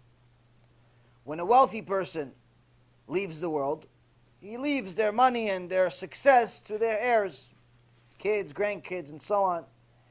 Shmuel Katan took all that's desirable in this world with him. Meaning, he's the only thing that was any good in this world. The fact that he left He took everything that's good in this world. They lived in a very, very difficult time.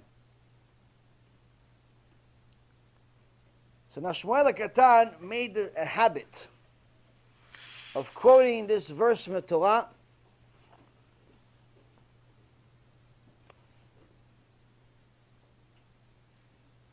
and they say why particularly this verse. Why did Shmuel HaKatan, why was he perfect for writing this prayer? The reason why is because he had not an ounce of animosity towards anyone. He wasn't writing the prayer out of anger. He wasn't saying this verse out of anger. He was saying it as an honor for Hashem Yitbarach. Meaning, forget about me, forget about them, forget about anything. What's good for Hashem? What's good for Hashem? Now he was known to be a rebuker. Give mussar. To who? To people that would celebrate when their next door neighbor just declared bankruptcy. When the competition just shut down. Or when they lost money. Or when the journalist wrote a bad story about them. He says, hey, by the way, you're doing that. Not only are you bringing all the bad, all the wrath that Hashem gave them onto yourself, but you're also losing your olam haba. Now, you wouldn't tell them this as yelling at them, hey, you rasha, merusha. No, you would tell them, listen, this is a reality. A rebuke, a real rebuke, is not just yelling at somebody because you like yelling at somebody. A real rebuke is because you love them. A lot of Baalei Tshuva, and sometimes Noahides, that finally discovered the truth, find it very difficult to live among their past. Find it very difficult to live with their parents, with their friends, with their past right next to them. You with me today? You sure? We're on Tuesday.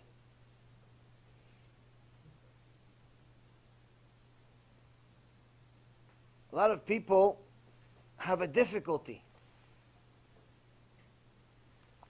Reason why? They see everybody else sinning.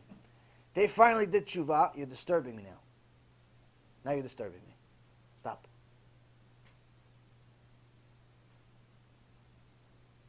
They see everyone else decide to finally do tshuva. Everyone else, they finally started doing tshuva. They started keeping Shabbat. They decided to convert.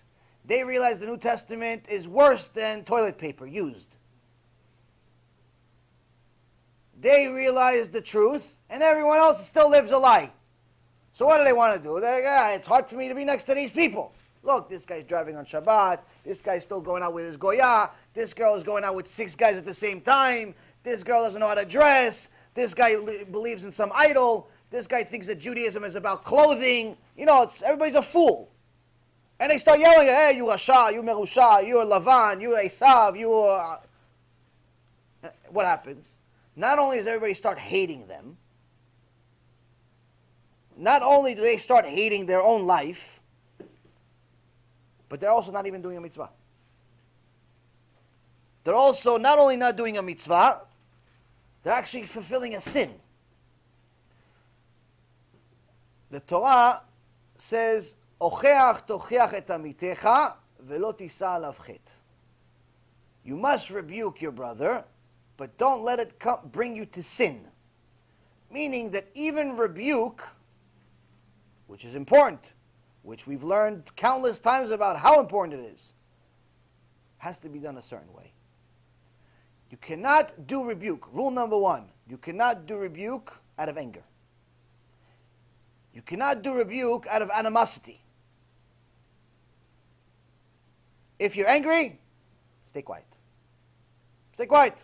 Gemara Masechet Megillah says, if a word is worth $1, silence is worth 2.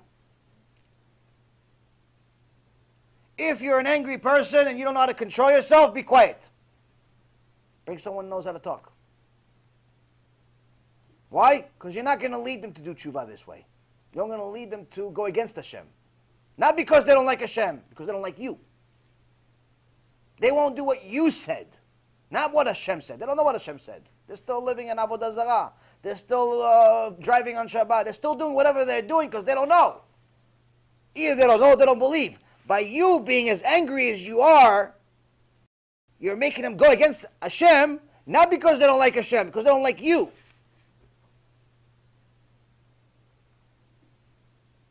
So you're not doing a mitzvah. Shmuel HaKatan, when he saw someone going against Hashem, he would tell him the truth on the spot. It would be as excited as you could possibly be. But the whole statement was out of love. Meaning, you could hear me sometimes raise my voice. You could hear me sometimes say things quietly, I fluctuate my voice. I yell, I scream. But at the end of the day, there's not one person on earth that can say, I hate Jews. Or Gentiles. The reason why, you don't do this if you do. You don't do this if you hate people. There's no money. There's no fame. There's no fortune. There's only problems.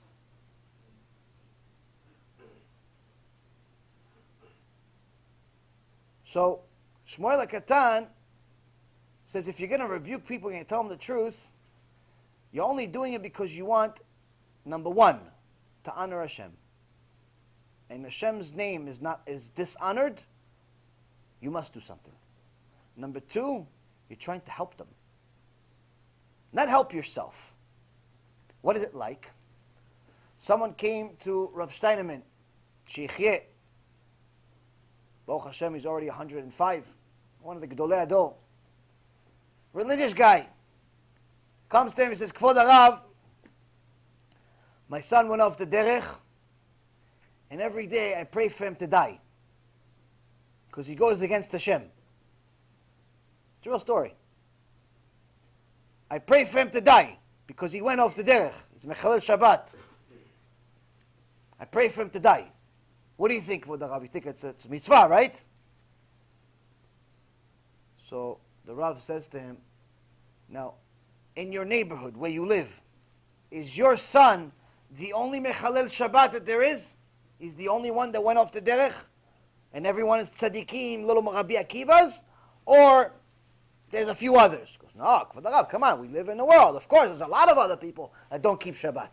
There's a lot of other people that don't keep mitzvot. A lot, majority don't keep anything. So the Rav says to him, now for them, do you also pray that they also die? Do you pray for them to die too? He says, no.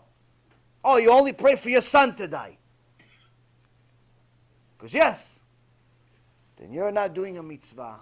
You're not doing anything at all. That's not a sin. Why? Because you're not even praying for something to help your son.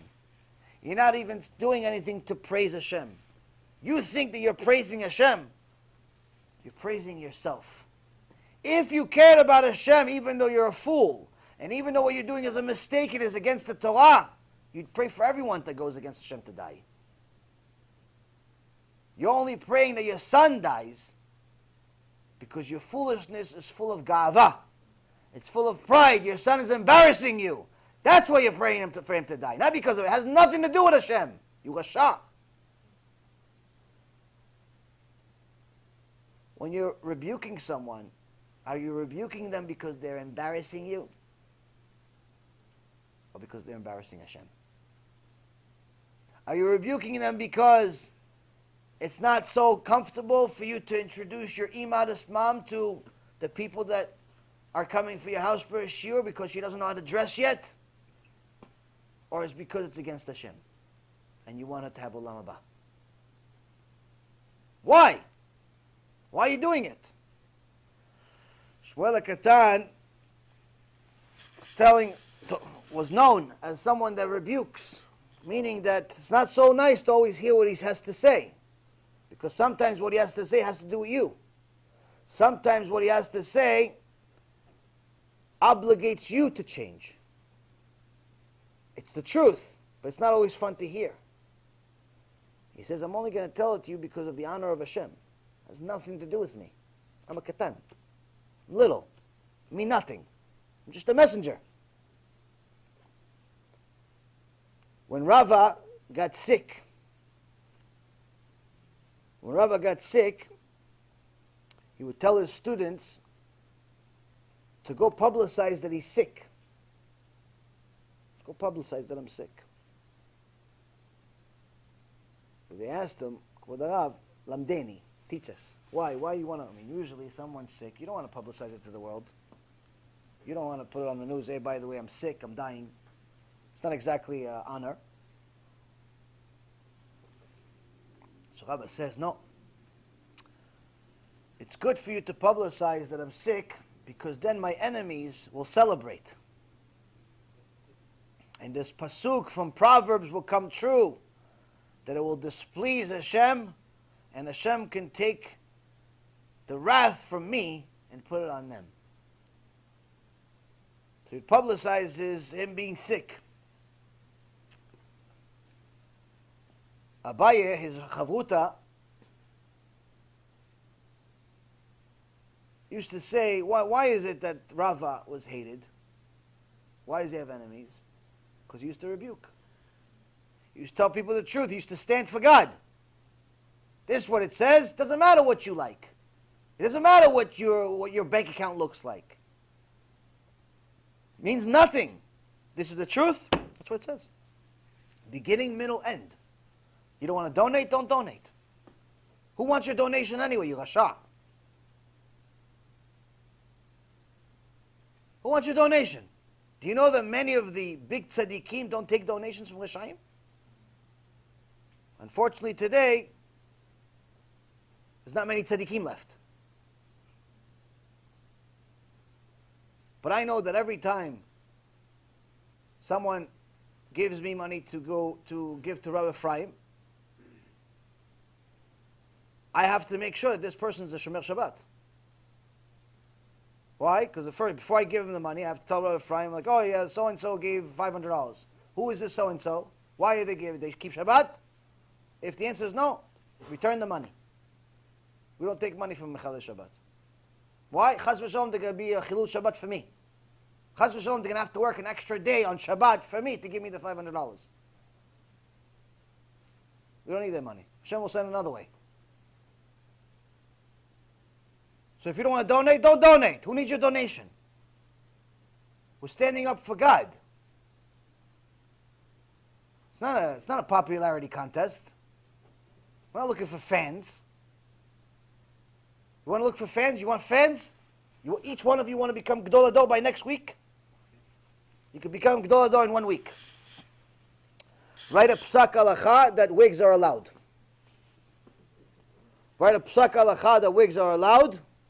Write a psak halacha that in today's age you're allowed to drive on Shabbat to the Beit Knesset. Write a psak halacha that modesty is only theoretical. It's not relevant to our generation. And write under your name Orthodox. Because if you say it's Reform and Conservative, that's the same thing they've been saying already for a long time, along with the fact that homosexuality and bestiality and all this other garbage is allowed also. But if you say it's an Orthodox rabbi, that's Gdol Ador. Let me donate. Wait, who do I make the check payable to? Actually, no, I think I need to get a bigger check because not enough space in this check to write the number. Do you accept large sums like this? Is there room in your bank account? You have an opportunity to sell your soul to the devil every day. Every day. Every single day. Rava stood up for the truth, so he had enemies. All the prophets that ever lived, their job was to stand up for the truth. So they had enemies. Sometimes their own people were the worst enemies. Zechariah was cut up into pieces. Isaiah cut up into pieces. Isaiah was cut up into pieces by his own grandson.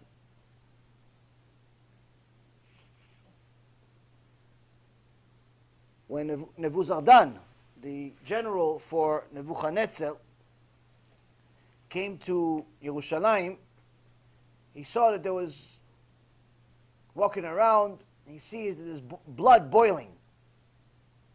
There's blood boiling over there somewhere.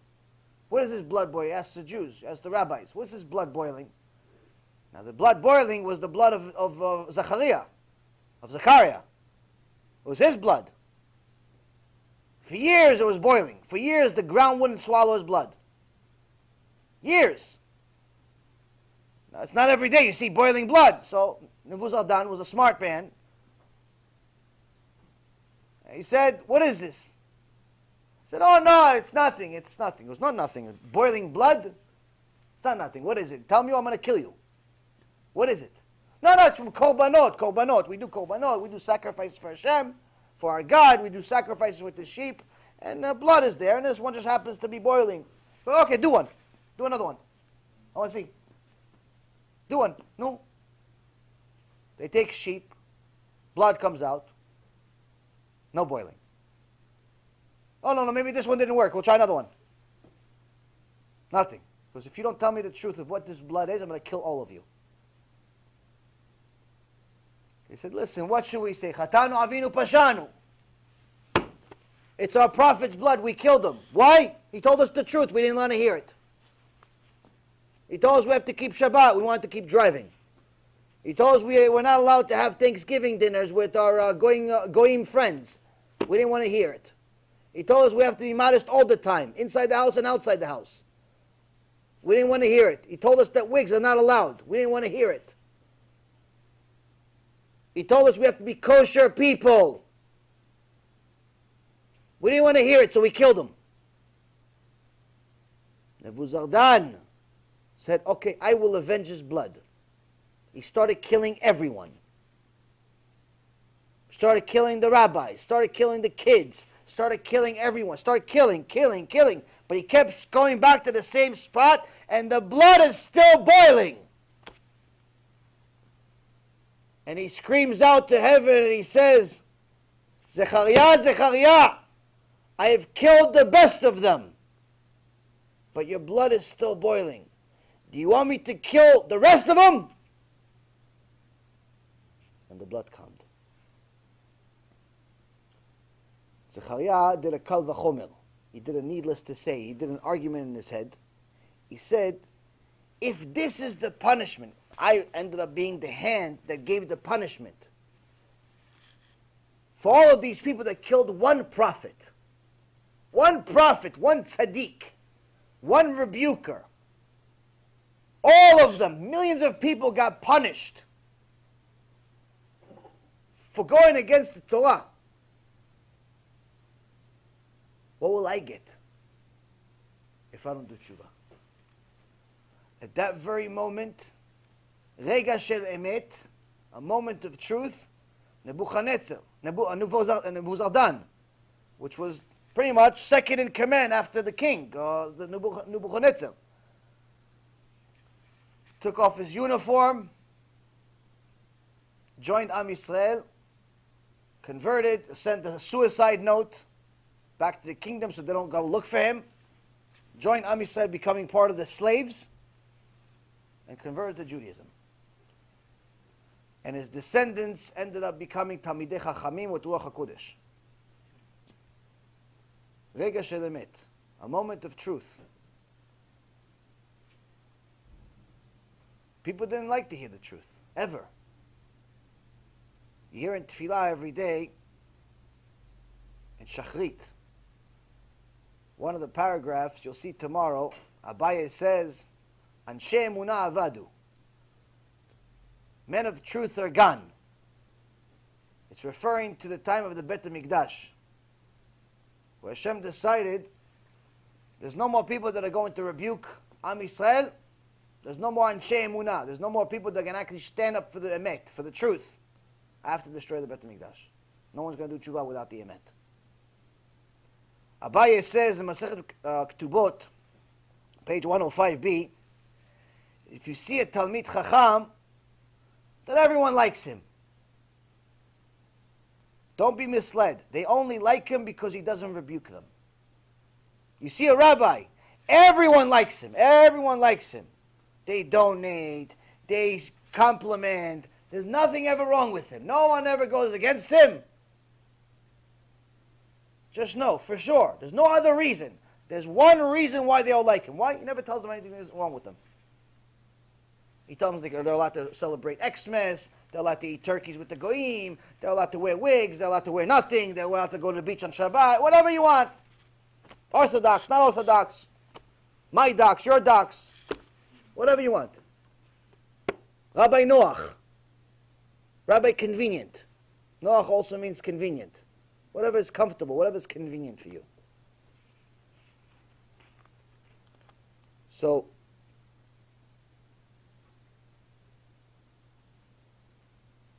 the issues we have today are not so different than the ones we've had in the past. En chadash tachat hashemesh. There's nothing new under the sun. Nothing new under the sun. Now, Rav Baruch Epstein gave an extraordinary chidush about this particular issue.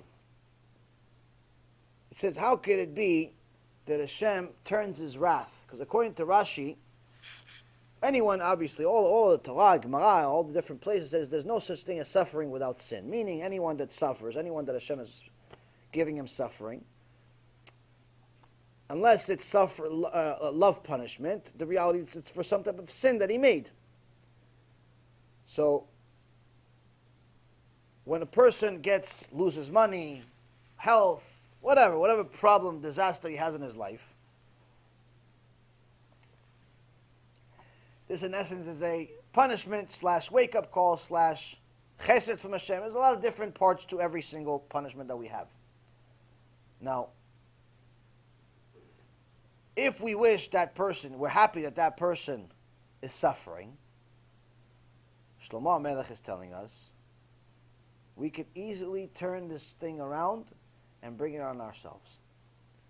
In the non-Jewish world, they call this karma. They think that it's an invention by the goyim. Karma is not an invention by the goyim. Karma is just another word to describe this verse. So what goes around comes around. But if you wish somebody else bad, or you're celebrating that they have bad, Hashem says, okay, let's bring it to you. Why? Because obviously, you think you're better. You think they deserve it, but you don't. So let's check you. Let's check if you really don't. Because what you're missing here is that when Hashem punishes someone, he doesn't get any joy out of it. He's not happy that he's punishing someone. To such an extent that he's not even happy to punish the Reshaim. Even if the Reshaim are non-Jews. Where do we learn this from? We learn this from when Hashem Yitbarach destroyed all of the Egyptians. When he destroyed all of the Egyptians, Am Yisrael started singing, because Am Yisrael was slaves. They were in Egypt for 210 years, but they were slaves for 86 years. For 86 years, the Egyptians, Yimach Shimam, killed Jews in different forms, killed the babies, killed the adults, killed this, killed that. So Am Yisrael is not a slave anymore, so they were celebrating. They have, it's a very normal thing to do. Now the angels also wanted to celebrate.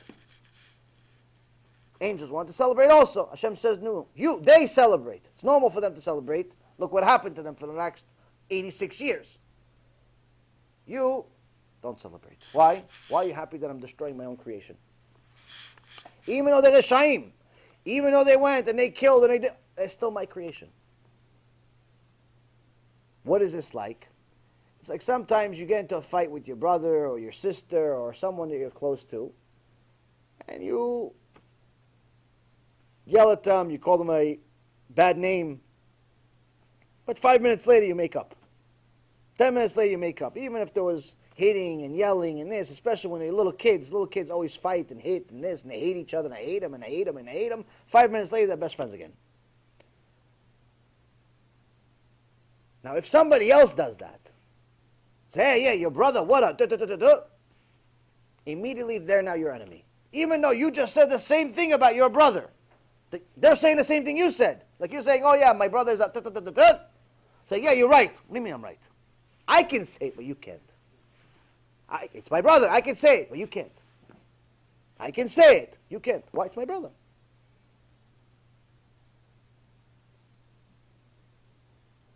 So, Rav Baruch Epstein says in Parashat Bechukotai, chapter 26, verse 17, says different levels of punishment, Hashem Yerachem, that Hashem tells us if we don't listen to Him, what we get. And one of the punishments, unfortunately, is probably something we've all dealt with or still dealing with. Stress.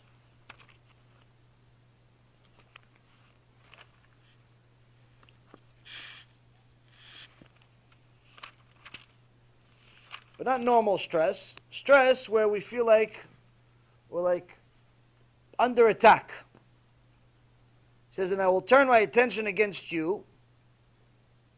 You will be struck down before your enemies. Those who hate you will subjugate to you. You will flee with no one pursuing you. Did you ever meet these people? Or were one of these people? We felt like everyone's against you. You're in an office and everyone hates you. No one actually told you they hate you, but you feel like they hate you. Or you're in a neighborhood. No one ever said anything to you, but you feel like you're not welcome. And not only you're not welcome, but everyone wants you to fail. Everyone's rooting against you. Maybe there's a conspiracy after you. I remember when I was on Wall Street, the last years that I was on there, I was convinced, I'm telling you from my own experience, I was convinced there was some type of behind-the-scenes black ball against me. How could it be that everything that I was doing was going wrong all of a sudden? For years it went right. How all of a sudden it's going wrong? For years, everything's right. All of a sudden, everything's wrong. All of a sudden, everyone's disappearing. All the contacts, like, just craziness. I was convinced. Only thing is, I was right. It just wasn't coming from Wall Street. So Hashem Yitbarach says, you will flee, but no one is pursuing you. Meaning you're running away. And usually if you run away, it's because somebody's chasing you. He says, no, but no one's actually chasing you. You're running away from nothing. You're running away from your own mind. You think that someone's chasing you. No one's chasing you. What's causing this? What's causing this feeling? All the sins you made. All the demons you created. All the problems you created for yourself, that's what's chasing you. Now, in Kohelet, Ecclesiastes, it says, Va'elokim yivakesh et hanirdaf. Hashem helps the person that's chased. If someone is chased, if someone is the victim, Hashem helps them. Hashem helps the underdog. Someone is chased by people, Hashem helps them. So Baruch Epstein says, what's the chidush? In Parashat Bechukotai it says the opposite of what Ecclesiastes say. Ecclesiastes says, if you're being chased, Hashem will help you. Parashat Bechukotai says, no one's chasing you, but you're running away. So why isn't Hashem helping you? So Baruch Epstein says, the real punishment is that Hashem makes you feel alone. The real punishment is that, yes, no one is chasing you, but you feel like you're the victim. You feel like something is wrong because your neshama realizes that Hashem is hiding from you. Hashem makes you feel alone. Hashem makes you feel like there's nothing to live for. There's nothing to do. Why? Your fault. You made some sins. So now a lot of these people that we're upset about, that are Mechalel Shabbat, that are still Christian, that are doing all these different things, and we want to rebuke them, you have to understand that they have this feeling. They have this feeling of emptiness. They have this feeling of being a victim. They have this feeling that everyone's against them. Many times. Because Hashem is not with them. Many times.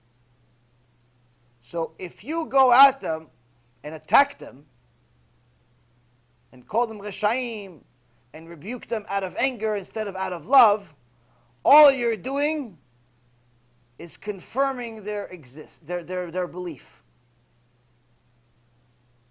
If you're going at them and yelling at them and screaming at them out of anger, not because you love them, not you're passionate and you love them and I love you and I really want you the best for you, and listen, I know I'm passionate, I know my voice is loud a little time, but I love you.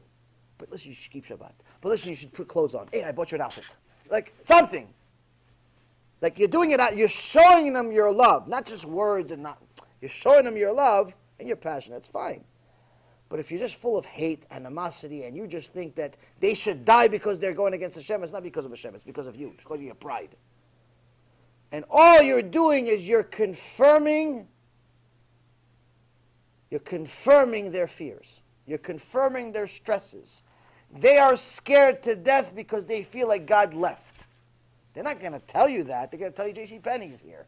They're going to tell you they're whatever. All this nonsense it's nonsense. They're all empty. They're empty. They pretend to be happy, but they commit suicide a week later.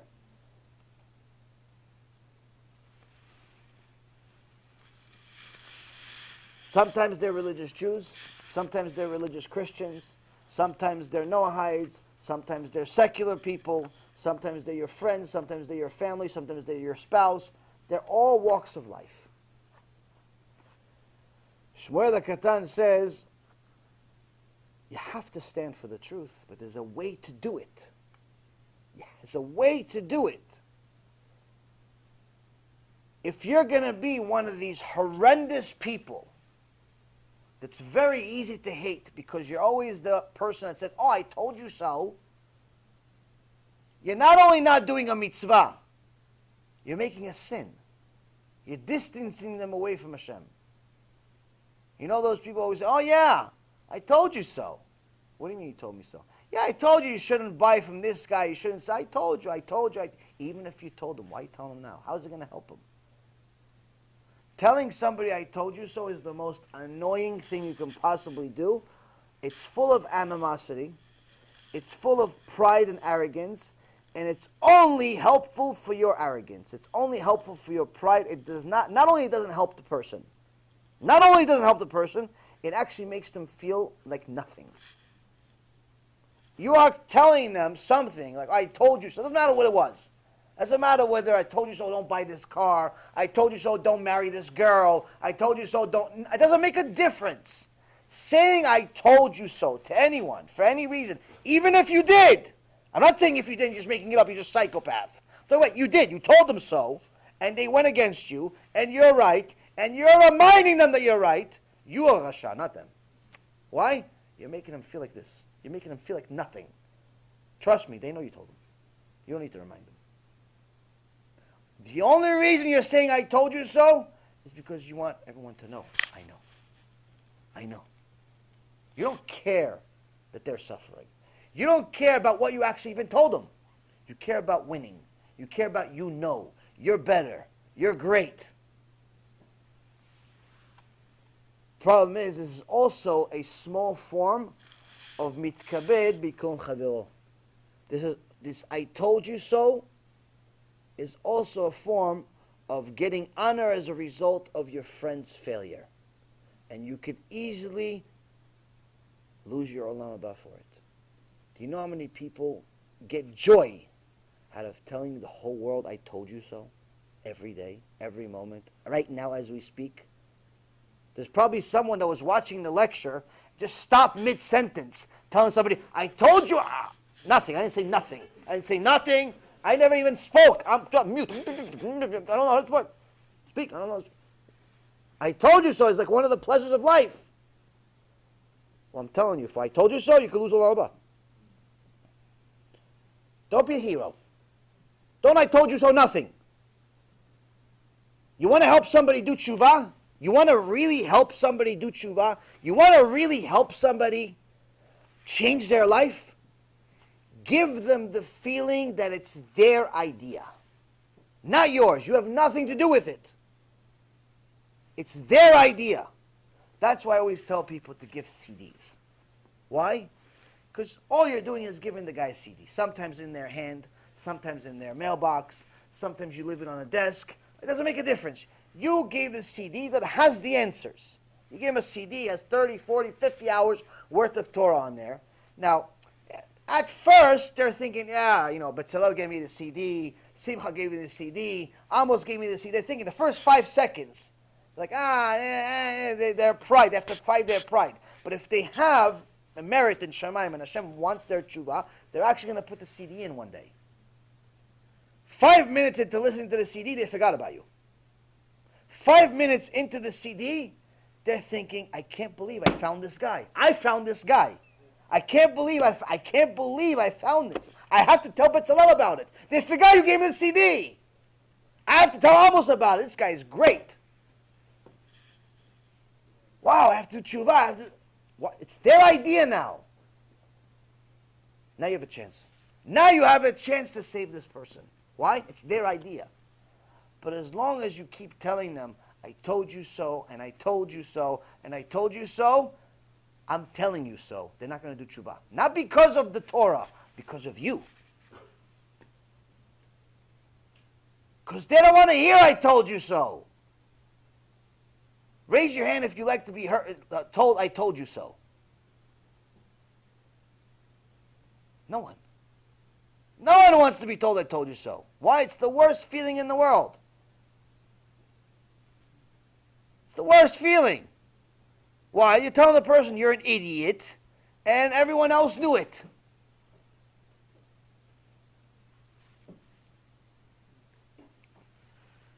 So, it's a very dangerous thing to tell people I told you so. Very dangerous.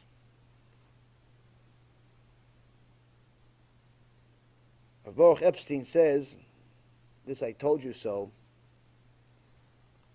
it's not really I told you so. It's not really told you so. You didn't tell him anything, really. The sad reality is that both of you didn't realize what the problem was. You told them to go leave this idol, leave this religion, leave this kfirah against Hashem. You thought that's the problem. They didn't want to hear it because they didn't want to hear it from you. They thought they were on the right track. Rav Baruch Epstein says, the real problem is that God wasn't with them. He's there, always. But He gave them the feeling that they're empty, that there's nothing, that there's no point to life. And that's already enough of I told you so. That's worse than any I told you so that you can ever give someone. So that extra I told you so you're doing, that extra pride that you're doing, they're already suffering as it is. The guy already feels like God left him. The guy already doesn't know what to believe in. He doesn't know what is the difference between him and the monkey. You're telling him I told you so. The guy already lost an arm, lost a leg, lost a head, lost everything. You tell him I told you so. Why? What do you get out of it? Go stroke your own ego somewhere else. Do something else.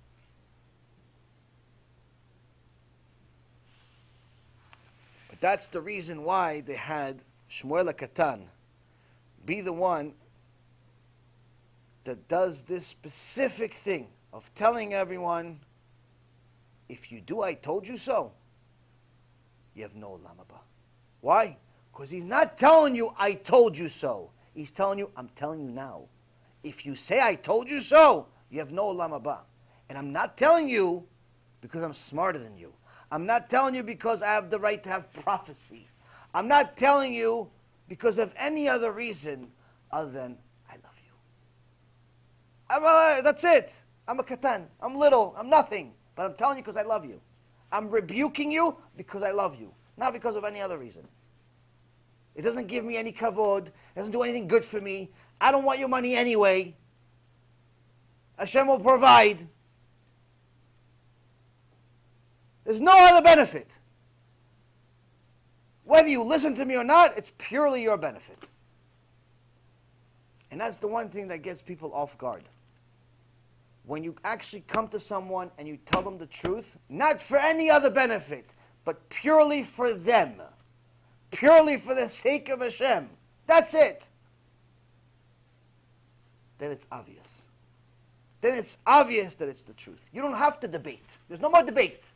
If you noticed, any of the lectures that I've done where there was debates with people, at some point, the debate stopped. Why? Because everything that they thought I'm doing it for, they realize I'm not. I tell them in the middle of the lecture, I don't want your money anyway. It's not that we don't need it. The organization costs a ton of money. How are we paying for it? Only God knows.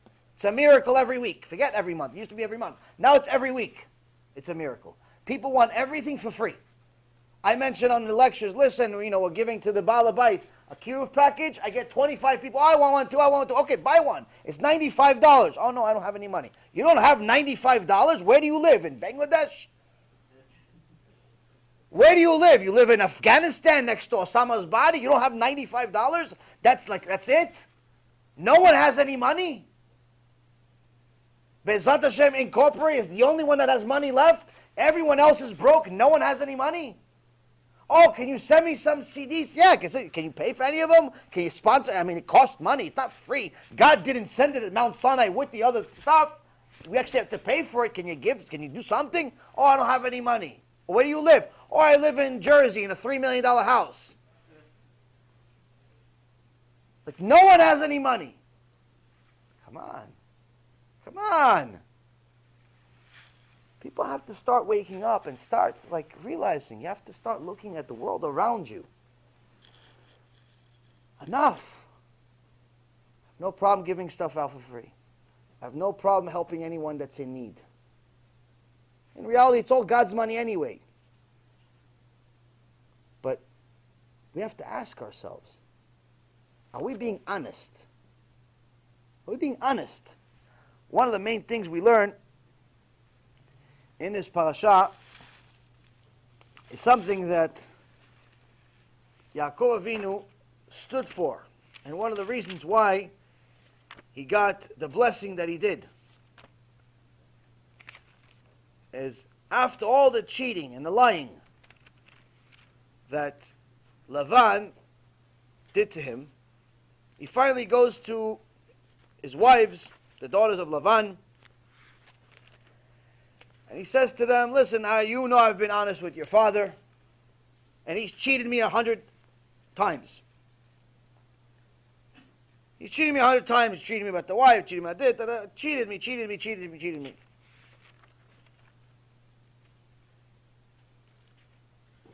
So he said, okay, no problem, let's leave.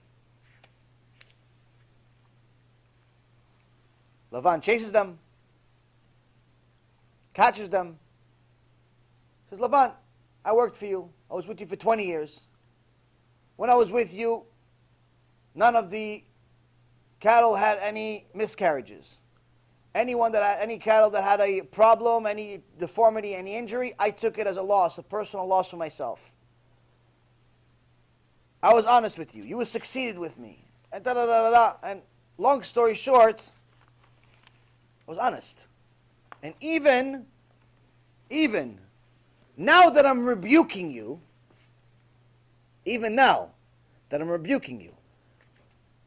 I'm not doing it because I hate you. Despite that you cheated me 100 times. Despite that you stole from me. Despite that you're a liar and a cheat and a thief and everything else that's bad in this world. I'm doing it because I love you. I'm doing it because you're one of Hashem's creation. As strange as that sounds, you're one of Hashem's creations. And I was honest with you because of that. So the question is, are we honest? Or do we have blood on our hands? Are we stealing from our bosses? Are we stealing from organizations? Are we stealing from our wives? Are we stealing from our husbands? Are we stealing from our kids? And most importantly, are we stealing from God? Now, at the very least, we should work on one thing tonight. Don't steal anyone's eternity. Sages say that if we looked at everyone, there's one particular sin that's virtually impossible to escape, and that's stealing. People steal without even knowing they're stealing. They steal time from their bosses. They steal money from governments. They steal money from parents, children, organizations, and so on. People steal. Many times because they don't consider the world around them as anything. They think they are themselves the center of the world. Many times because they just simply don't care. They're selfish. That to fix the sin of stealing is very, very difficult and practically impossible without Yirat Shamayim. And the only way to get Yirat Shamayim is by learning Mussar every single day. This is what we're trying to do with all of these shiurim. Now, the form of stealing that we're talking about today is not money. I'm talking about money. The form of stealing I'm talking about today is stealing the olam haba of another person. And the punishment for it is losing our own olam haba. The reason why what Shmuel HaKatan wrote was already written in the Torah by Shlomo HaMelech, was written in the Shulchan Aruch as an halacha, was written in 2 of the books of the Rambam as halacha, is in the Gemara in a couple of different places, is because the risk is everything. Everything's on the line. You can keep Shabbat, you can marry the tzadikah, you can marry a tzaddik, everything is good. You do this, everything goes to nothing. You can lose everything in a second. And without knowing this, and actually putting this into, like putting the disc into your head, and pressing play permanently, and repeat, and repeat, and repeat, and repeat, and repeat, to never ever say, I told you so, you're at risk for losing everything, like that. Now, of course, you could do tshuva. Everything is subject to tshuva. But do tshuva. Chatanu avinu pashanu. Hashem, I'm sorry. I said I told you so 50 million times in my life. I'm sorry. I didn't know. I'm not going to do it anymore. I'm not going to say I told you so ever again. You didn't punish them for me. You punished them for whatever reason you punished them for. It's your world. I'm just living in it. They didn't fail because of me. They didn't get sick because of me. They didn't lose because of me. Nothing happened because of me. I'm me and then them. It's your world, Hashem. You don't work for me. Stop pretending God works for you. And these imbeciles that tell the world, no, God works for you and He does for you and He does for you. Stop listening to them. They're just tainting your head with tum'ah. The reality of it is, everything is on a line on something very simple. And why is it so simple? Is because it's natural for us. It's natural for us to say, I told you so. Because it's natural for us to want to be right. It's natural for us to remind people we're right. It's natural for us to want to be arrogant. To be arrogant. It's a natural thing. Because the Yetzer Hara is our very nature. Hashem Yitbarach says it himself. Naturally, they're ra'im. Naturally, they're evil. Naturally, it's just the Yetzer Hara. Unless you work on this Yetzer Hara and you defeat him and you kill him and you do whatever you can to mamash destroy him every day, every night, every afternoon, unless you work on it, you've already lost. Chazal specifically say, a person that wants olam haba, a person that wants to do the will of Hashem, has to understand that the Yetzer Hara, the Satan, the Malach HaMavet, it's all the same thing, is like someone standing over you with an axe, ready to chop your head off. So the students ask the sage, what if you don't feel that? What if you don't feel like he's standing over you? He says, that's because you already chopped your head. You have to feel stress and pressure, not because of money, not because of who's the smartest in class, and who has the nicest car, and who's right and who's wrong. No. The only stress you should have is, am I fulfilling Hashem's will? And every Jew is obligated to say, when will my deeds be like the deeds of Avraham, Yitzhak, and Yaakov? as great as their deeds are, and we're going to go over some chidushim BeEzrat Hashem tomorrow night in Miami of the parasha and a few other things, of course, of some of the deeds, some of the extraordinary deeds that the sages did, things that are beyond what we think is human nature. And every single one of us has to really, really say to themselves, instead of I told you so to everyone, every single person has to say, when will my deeds be like Avraham, Yitzchak, and Yaakov? Meaning, when will I be like Avraham, Yitzchak, and Yaakov? As great as they were, we're supposed to emulate them. Are we there yet?